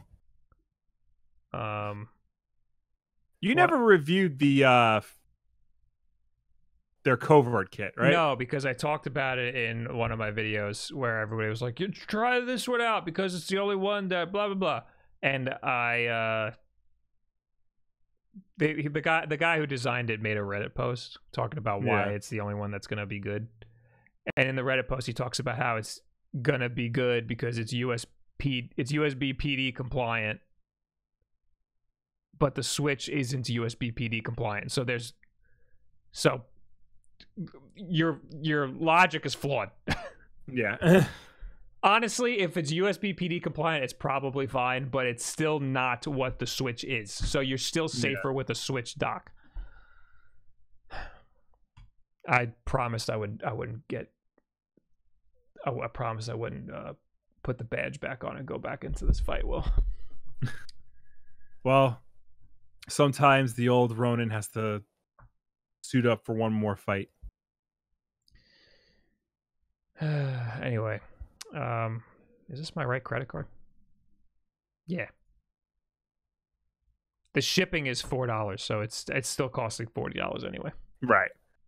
There you go. I did it. Now I don't have to talk to them awkwardly. That's less than I had than the shipping for the Spawn figure that I still haven't gotten yet. It's supposed to be coming this month. How quickly can we plow through CyberPunk stuff? I guess the real quick way is Sony is not only accepting refunds, like they've expanded their refund policy for CyberPunk to the point where they just took it off the store. Like you cannot buy CyberPunk digitally on the PlayStation 4 right now. If you want it, you have to go to an actual physical store and buy it. Cyberpunk said, CD Projekt Red basically said, yeah, they did that. We don't blame them. We're working on fixing it and whatnot. And then Microsoft came out and said, we're also, not that they're expanding their refund policy, but they're making special note of Cyberpunk specifically. And not only that, if you go, so Cyberpunk is still available on the Xbox Live Marketplace, but if you go to buy it from Xbox Live, a warning sign will come up and say, hey, this game is buggy AF. Are you sure you want to buy it? So this kind of looks bad for certification for these stores, because like they should have denied certification for this game. They should have said, hey, this game's not ready, we can't certify it for our stores. But imagine being in PlayStation or Microsoft's position. This game is so like anticipated, so highly anticipated, and you're gonna be the one console to be like, no, it's not ready. You would look like the bad guy. So the only move that they had was for the game to come out, be buggy and crappy, and then backtrack, because they don't look like bad guys right now. Well, I think what happened was CD Projekt Red said, if you're dissatisfied, ask for a refund from Sony or Microsoft, with the implication that they were making special dispensation for this one game. And neither store was doing that. And Sony, in particular, has a very strict refund policy when it comes to getting refunds from the PlayStation Network. So Sony, I guess, in an act of screw you to CD Projekt Red, was like, all right, we'll expand our refund policy for this game, but we'll also have to take it off the store if it's that bad.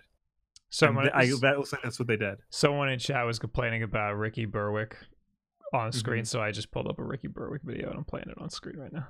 There you go. Just to fuck with him. It's Ricky Berwick, dude. Yeah, man. Get with it, dude. Yeah,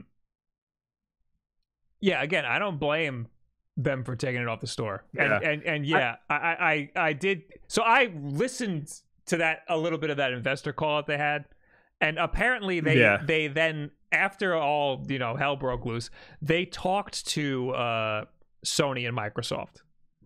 And but I think that was already after they put up the thing saying they were going to do refunds. Yeah.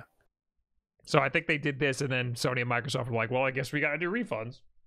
Yeah. Well, like I said, Microsoft has a much less strict refund policy than Sony does. I've gotten refunds for stuff that I bought on Xbox Live. And it's fairly painless. You just have to know where to go to do it. But yeah, I think which is weird because there are games, and I tweeted about this. There are games on the PlayStation Network that are far more broken than CyberPunk was. Mm-hmm. But I think because CyberPunk was a much bigger deal and kind of forced Sony's hand, they really had no choice but to take it down. I think, the fact that it's a bigger deal is really important. Because there's going to be a wider net of people who are going to be upset that they got it. Yeah. But also, some of the bugs are game breaking. Like, you can't play the game. Like, it stops you from playing the game. And I know I think part of the reason why Microsoft isn't doing a full takedown of it is because they had a lot of marketing money put into CyberPunk. The game was revealed on their E3 stage. That's true. They made an Xbox One X modeled after CyberPunk. There was a CyberPunk edition Xbox One X that came out. So they're kind of like just sticking with it, I guess, because they have to. Yeah. But good on everybody for giving refunds, Yeah. I only played a little bit of it, and I haven't had any game-breaking bugs, anything really that like made me really mad. Like you did, you had a lot of problems. I had a lot of problems to the point where I've actually stopped playing the game, and I'm gonna come back to it after the first major patch to see how it turns out. Just because it was actually hindering my experience, in addition to like some of like general game design choices that I don't necessarily agree with. I think I would have been able to get beyond that if, let's say, if I pulled out my machine gun, the textures didn't start glitching out. Or if I pressed the crouch button, I crouched instead of kept walking. Yeah, you have input delay and stuff, which is a problem. Well, you're playing on a 1S. I'm playing on a Series X, so I have a lot more power going in there. My only problem are like dumb little UI decisions. So it's really like I can't speak to how broken the game is. I just think that the game's like okay, as far as I've played. But I hate saying that because it's not my type of game anyway. I mean, I was like kind of getting into it. I was like, I like the world. I like the ideas up behind it and things like that. It made me want to go back and watch both Blade Runner movies again, just because I really like the aesthetic. But I wasn't enjoying myself, and a big part of that was because it was buggy and kind of janky. So the moral of the story is, don't get this game unless you unless you have a next gen console and you really, really are going to love it. Yeah, 100% wait. Keep an ear out on review sites and user feedback and stuff. And let this be a lesson: never, ever, ever, ever, ever pre-order. Yes, ever. Not even once. Unless it's hardware. Yeah. And even then, be wary. Yes. There's a CyberPunk Xbox One X out in the world right now.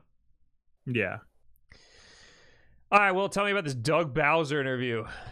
So Doug Bowser gave a big-ass interview over at Polygon. It was a very long interview. I see that. And it went through a lot of stuff. Jesus Christ. So I have just a couple of the highlights of it and his like key points. I want to preface this by saying that he gives like very long answers, and they are the most corporate speak answers. Like he will go around in circles, and not dancing around the issue, but like talking about it without actually answering your question. Yeah. So the big things on Nintendo Switch Online and whether Xbox Game Pass could come to the Switch. That's what I scrolled right to. I scrolled right to that one. So in summary, Doug Bowser says, we are always looking at various ways that we can engage our consumers right now. We have found that our catalog and the third-party publishing catalog that's available, whether that's through Nintendo Switch Online or through frontline game purchases, has really been allowing us to do that. That's what he says about is Game Pass coming to the Switch. So that's not that he doesn't say anything. That's just he's answering a different question. That's what I'm talking about. That's so dumb. He completely goes around the topic to he bombards you with corporate speak until you forget what you asked him about. Sorry, just to confirm, by that way, you mean purchasing games individually? Exactly. Purchasing games individually. But we also recognize that there are consumers who want to have access to other parts of our back catalog. Okay, that's a different question. We're not talking about that. We're talking about friggin' Microsoft games. Yeah. I know that people have asked and spoken to Microsoft regarding the idea of something like Game Pass even appearing on the Switch. Is that something that you're ever considering? He really pushed on this. Yeah. The way I would answer that, Russ, is we are always looking at various ways that we can engage our consumers right now. We have found that our catalog and the third-party publishing catalog that's available, whether that's through Nintendo Switch Online or through frontline game purchases, has really been allowing us to do that. Yeah. All right. Well, that's right. He tried. He tried really hard. Yeah. Okay. Next, why certain games are being removed from the eShop after March 31st, 2021. So in case you don't know, Super Mario 3D All-Stars, the Fire Emblem game, the original Fire Emblem game, those are coming down off the Switch eShop on March 31st, 2021.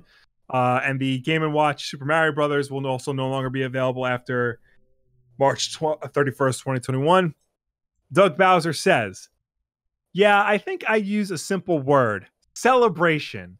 It's just, this is a celebration of Mario's 35th anniversary, and we wanted to celebrate in a unique and different way, and we've done that through games like Super Mario 3D All-Stars, or we will be doing that through future releases, such as Mario 3D World and Bowser's Fury. And then we've also done it through the release of Game & Watch Super Mario Brothers or through Mario Kart Live Home Circuit. There are various ways that we are celebrating Mario's 35th anniversary, and with some of these titles, we felt it was appropriate to release them for a limited period of time. They've done very, very well. Super Mario 3D All-Stars has sold over 2.6 million units in the US alone, and so clearly consumers have been able to jump in and enjoy that. And that's not a strategy that we're going to be using widely, but it's one that we thought was very unique for the actual anniversary. Not in my notes, when the interviewer said, well, what about people who buy a Switch in June of 2021? Are they going to be able to buy these games? Doug Bowser basically says, we're just focused on the celebration right now. Please shut the fuck up. Basically, it's like I'm picturing oh, Mario, yay, and a bunch of kids going yay, and then the clock strikes midnight and he goes, give me that back. Yeah, he kicks the kid. Give me that game. He goes, they ask him, I think we went down. We did. Just keep going. All right. He then goes on to be asked, is Nintendo holding back games for a Switch Pro? Doug Bowser responds, let me just break it down. First, we're always looking at technology, and as we know, technology is constantly evolving and changing. And we're always looking at what is coming. We always look at what is coming to determine how can we enhance it and improve the gameplay experience. And whether that's on a current platform or whether it's on a future platform, we're always looking at that. However, we also see right now, and we just talked about it, that the momentum on Nintendo Switch and Nintendo Switch Lite in its fourth year is strong. and we believe we're changing the trajectory of another typical console life cycle. And we will continue for the foreseeable future to really lean into both those platforms and the content that it comes with, because it's the symbiotic relationship that makes the real difference. And that's why Nintendo Switch is so differentiated. First, the hardware form factor obviously is something that you can have a gaming system that you can play at home as a console, and you can take on the go and play as the handheld mode virtually anywhere, is unique. It remains unique within the industry. But then the way we build games onto the platform and the way the partners build games onto the platform is really what matters, and the experience that you have when you play it. So that's what we'll continue to lean into as we go into really what will be the 5th year of the Nintendo Switch.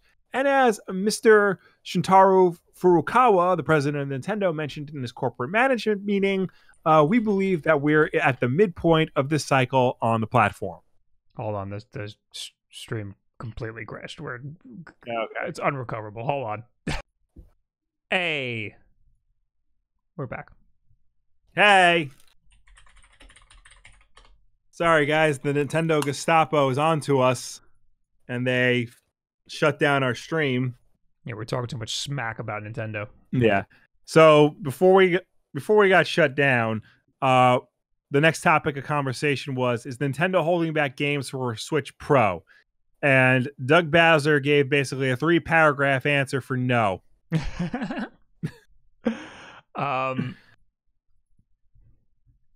Yeah. So basically, there's a lot of nothing in this interview.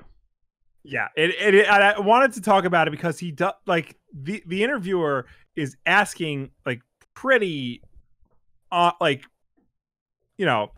pretty decent questions. Things that Doug Bowser probably can't come out and answer, but things that I think the audience would want to have a definitive answer on. And there's so much tap dancing. There's so much tap dancing in this interview. He goes on to talk about Joy-Con drift and the status of Breath of the Wild 2 and all those other games. Well, he's earned his status as the president of Nintendo America. Yeah. We should have probably had an article here about Nintendo World Land. Japan, Tokyo, Nintendo Land. You should watch it. Miyamoto did like a little walkthrough of Nintendo Super Nintendo World at Universal Studios Tokyo. Is it Tokyo? Because it's not in Tokyo. I think it. I'll look it up.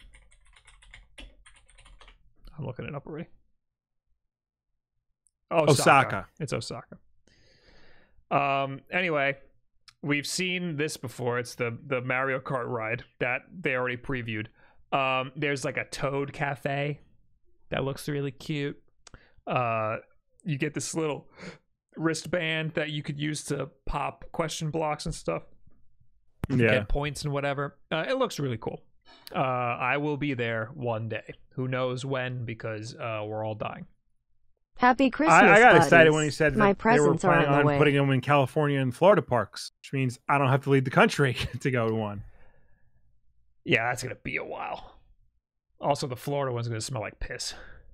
Oh, yeah. Without a doubt. Sorry, my notifications weren't off again. Sea-Soul, thank you for the 5 months. Happy Christmas, buddies. My present's on the way. Thanks, dude. Oh, you have stuff. Thank you. You have stuff to unbox. Yes, in the box. Oh, all right, last thing real quick. We got one more story here. All right. Well, we got 2. We got the Halo games and we got Nintendo year in review. All right, real quick, Halo.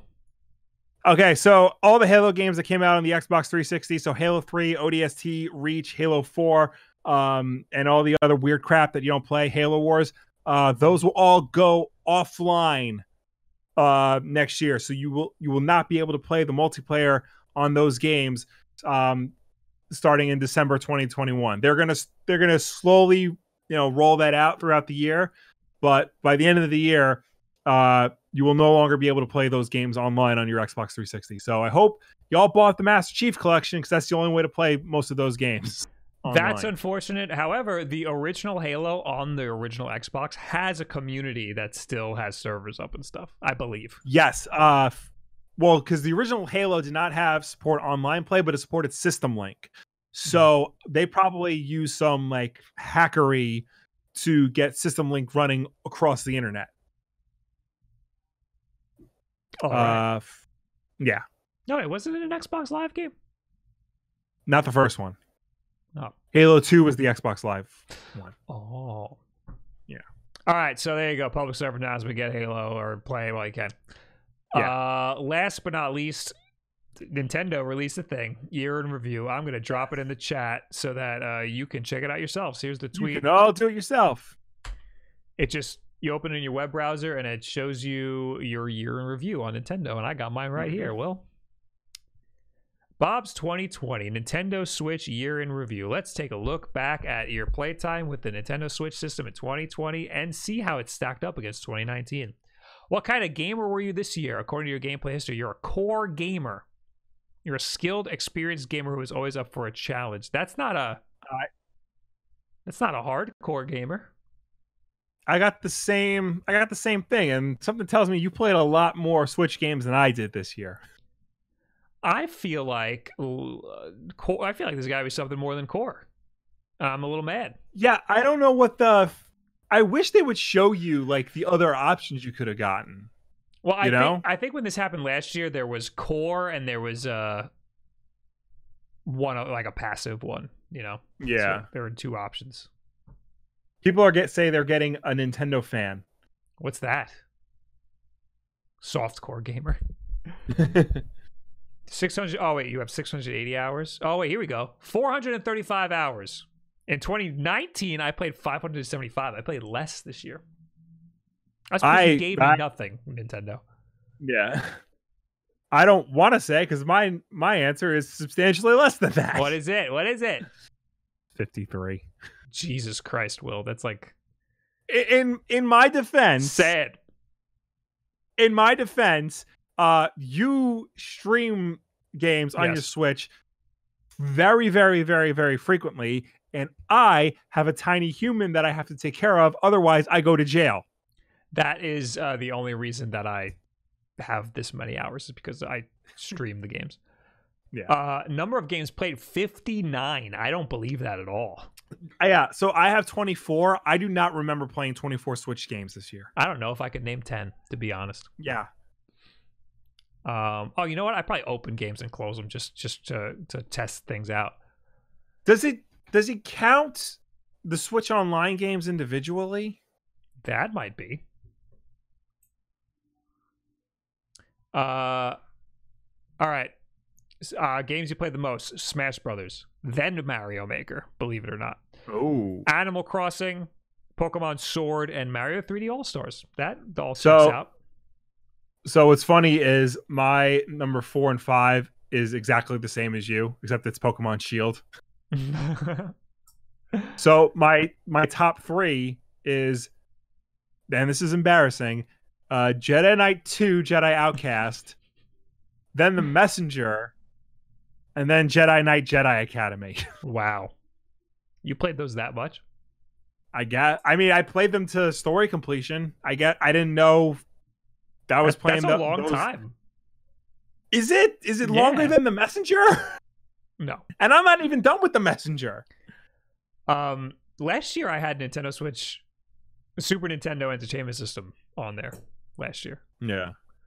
Your most active day by hours, Saturday, February 1st. Excuse me? That's weird. That doesn't make any sense. Mine was Saturday, April 18th, and I don't know why. That's so weird. Yeah. In 2019, your most active day was July 14th. Oh, that was Mario Maker Day, I think. I didn't play any Switch in October, November, or December. Jeez. Wow, I'm a fake gamer girl, Bob. It's ever since you quit, Will. Yeah. I earned 2,770 my Nintendo points.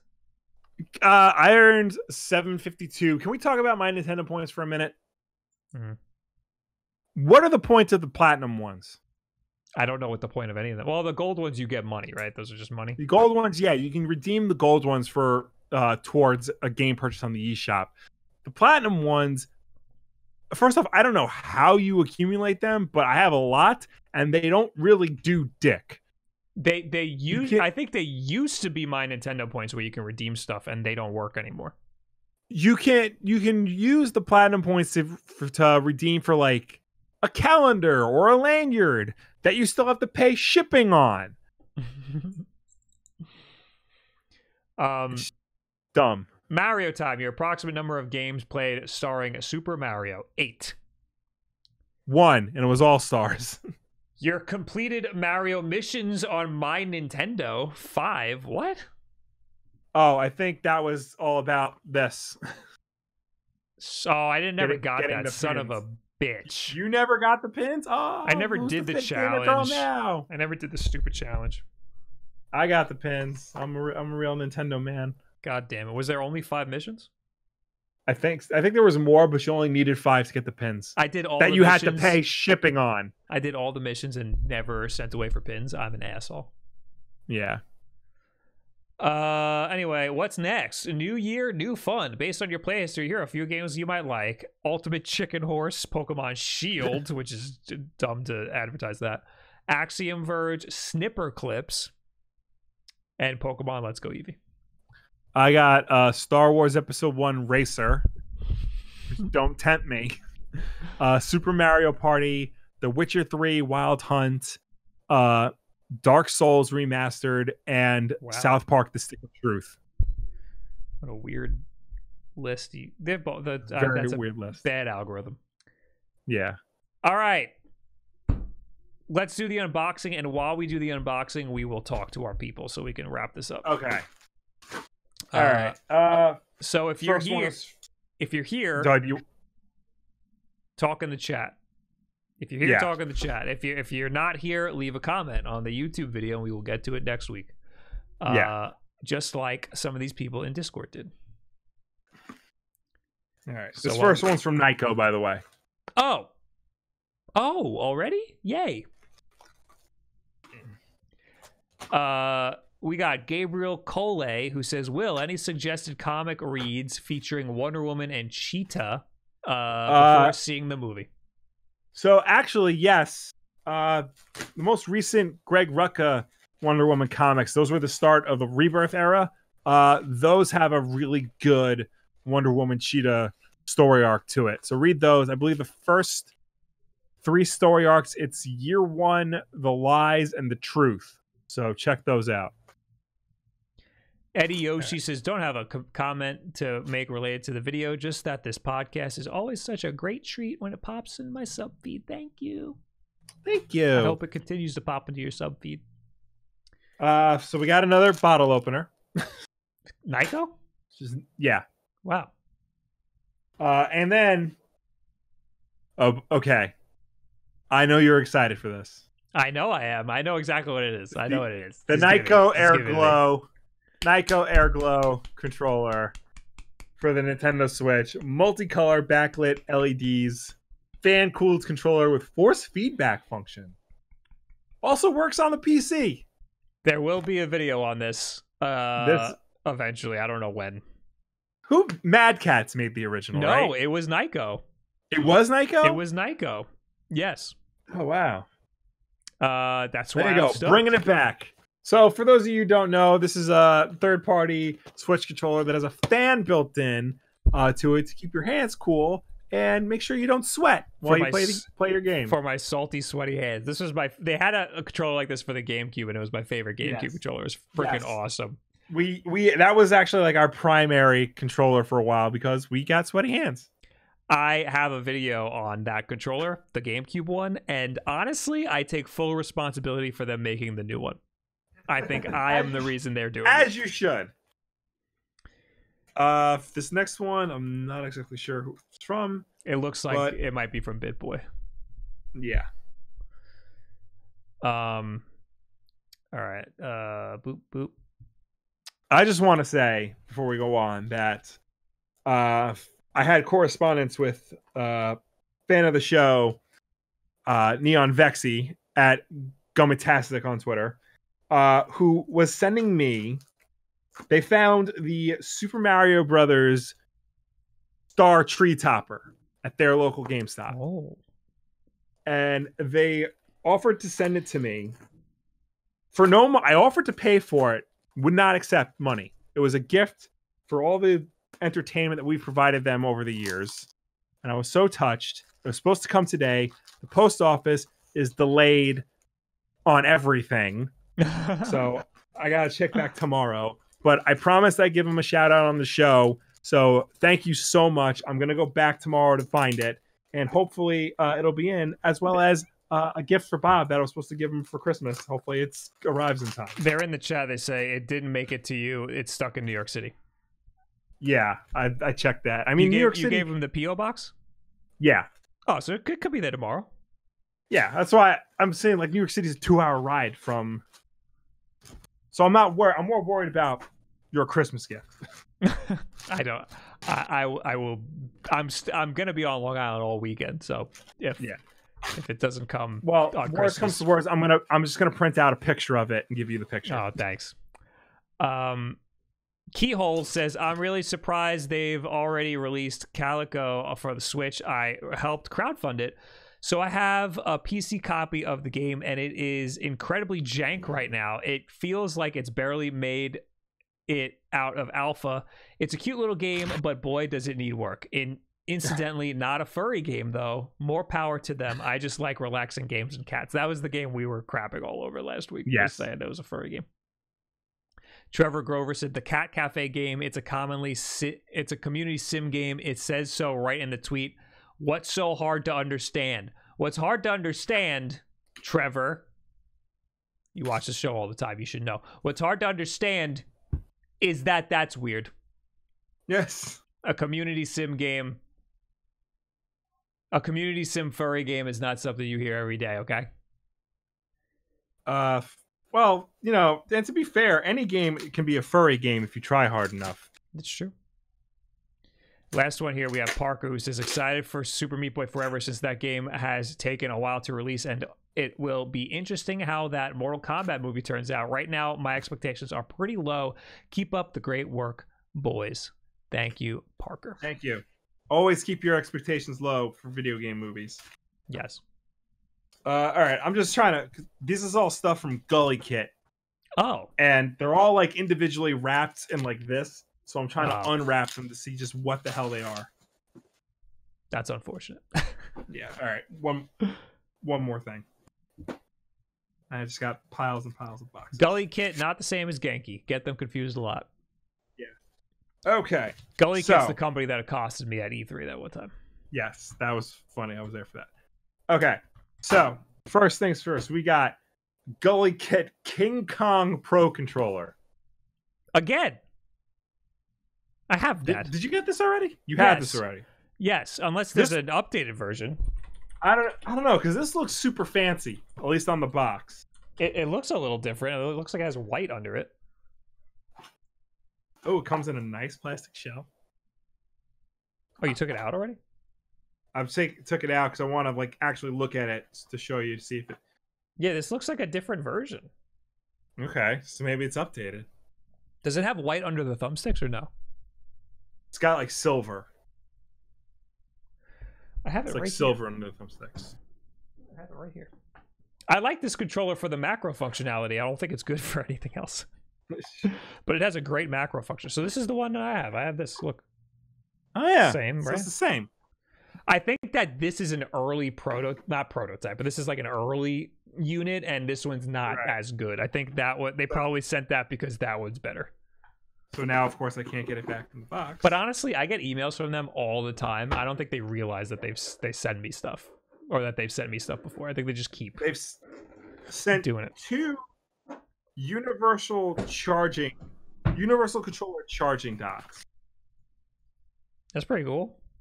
Yeah, I don't know how that works. It's just like a plate. I think it's a plate, and you plug a dongle into the controller, and then and then you lie the controller on the plate dongle side. Does that make sense?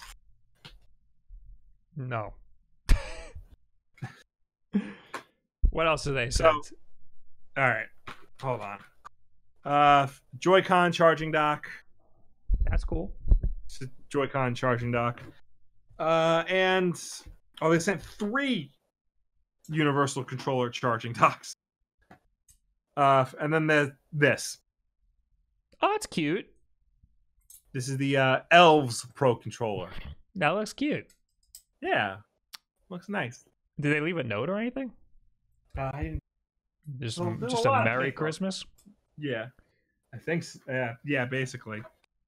Well, that was nice Okay, of them. so I think the way this universal control charging, this is the plate, Mhm. and then this is the little dongle thing. Oh, And I think you so you gotta like leave it like that. Oh, I So understand. these parts connect to here. That's weird. Yeah. This is not USB-C. It's micro USB. So what the hell is it for? That's a good question. Maybe their own controllers. Ooh. The dock itself is USB-C. But The these dongles are micro USB. Goalie kit, the King Kong controller is USB-C. So then, who are these controllers? These things for? Doesn't say what systems it's for. No. Oh, PS4. Yeah, I was gonna say PS4, It's on and the that's side. it. Yeah, that's it. That's weird. That's a weird thing to send. Yeah. But thank you anyway. Oh no, wait. So they sent the reason why they sent 3 is because one's for PS4, one's for Switch Pro, and one's for the King Kong controller. Oh, which should also work for the Switch Pro, but I guess they might be different heights, so you can lay it down. That's what I'm thinking. Yeah. All right, well, anyway, in the chat thank you, Gully, but in the chat we have Diet Shishide?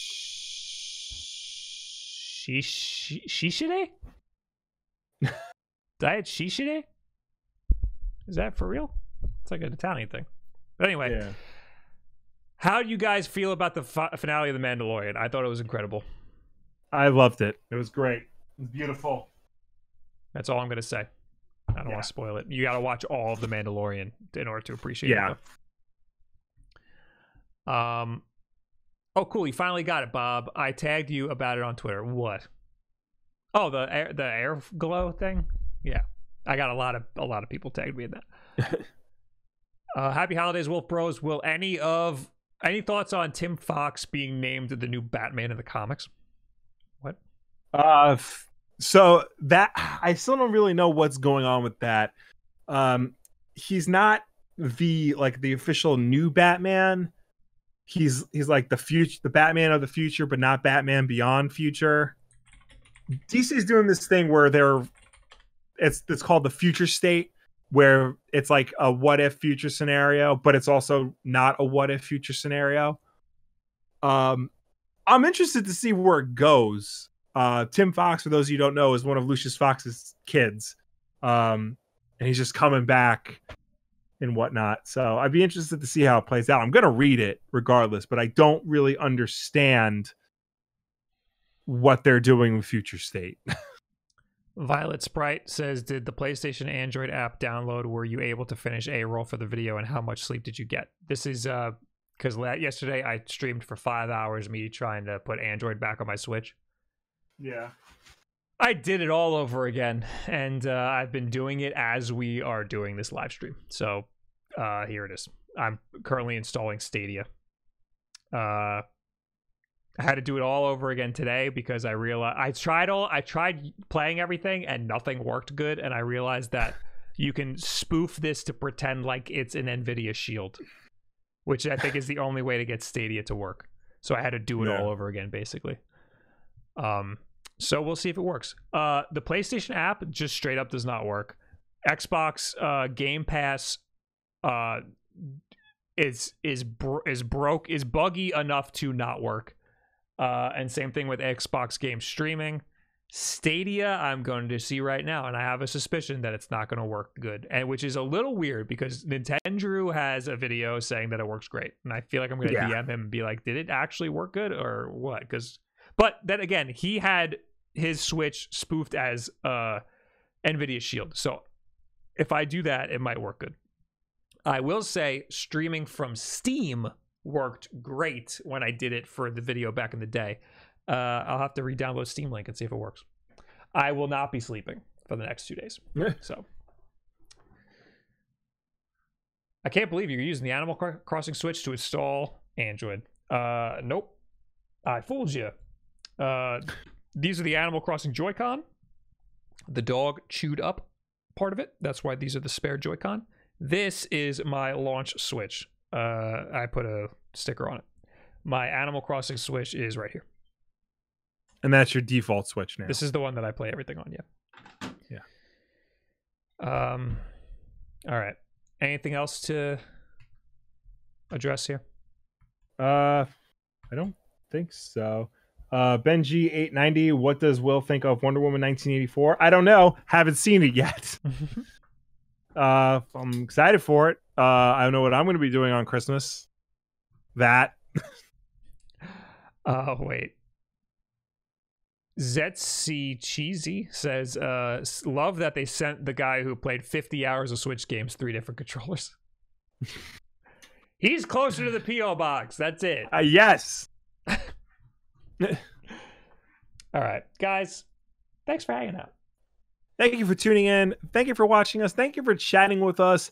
As always, the Wulff Den podcast is every single Tuesday night at 8 p.m. Eastern right here on twitch.tv/Wulff Den. If you can't make the show for any reason at all, we always put an archive version of it up over on our YouTube channel, youtube.com/Wulff Den podcast. So you can check it out over there to watch on demand whenever you want. If you prefer to listen to us rather than watch us, you can do that as well. We're also an audio podcast on anchor.fm/Wulff Den podcast and your preferred podcast service of choice. No matter where you watch or listen to us, though, be sure to subscribe, rate, and review us because that helps us with placement on those respective stores.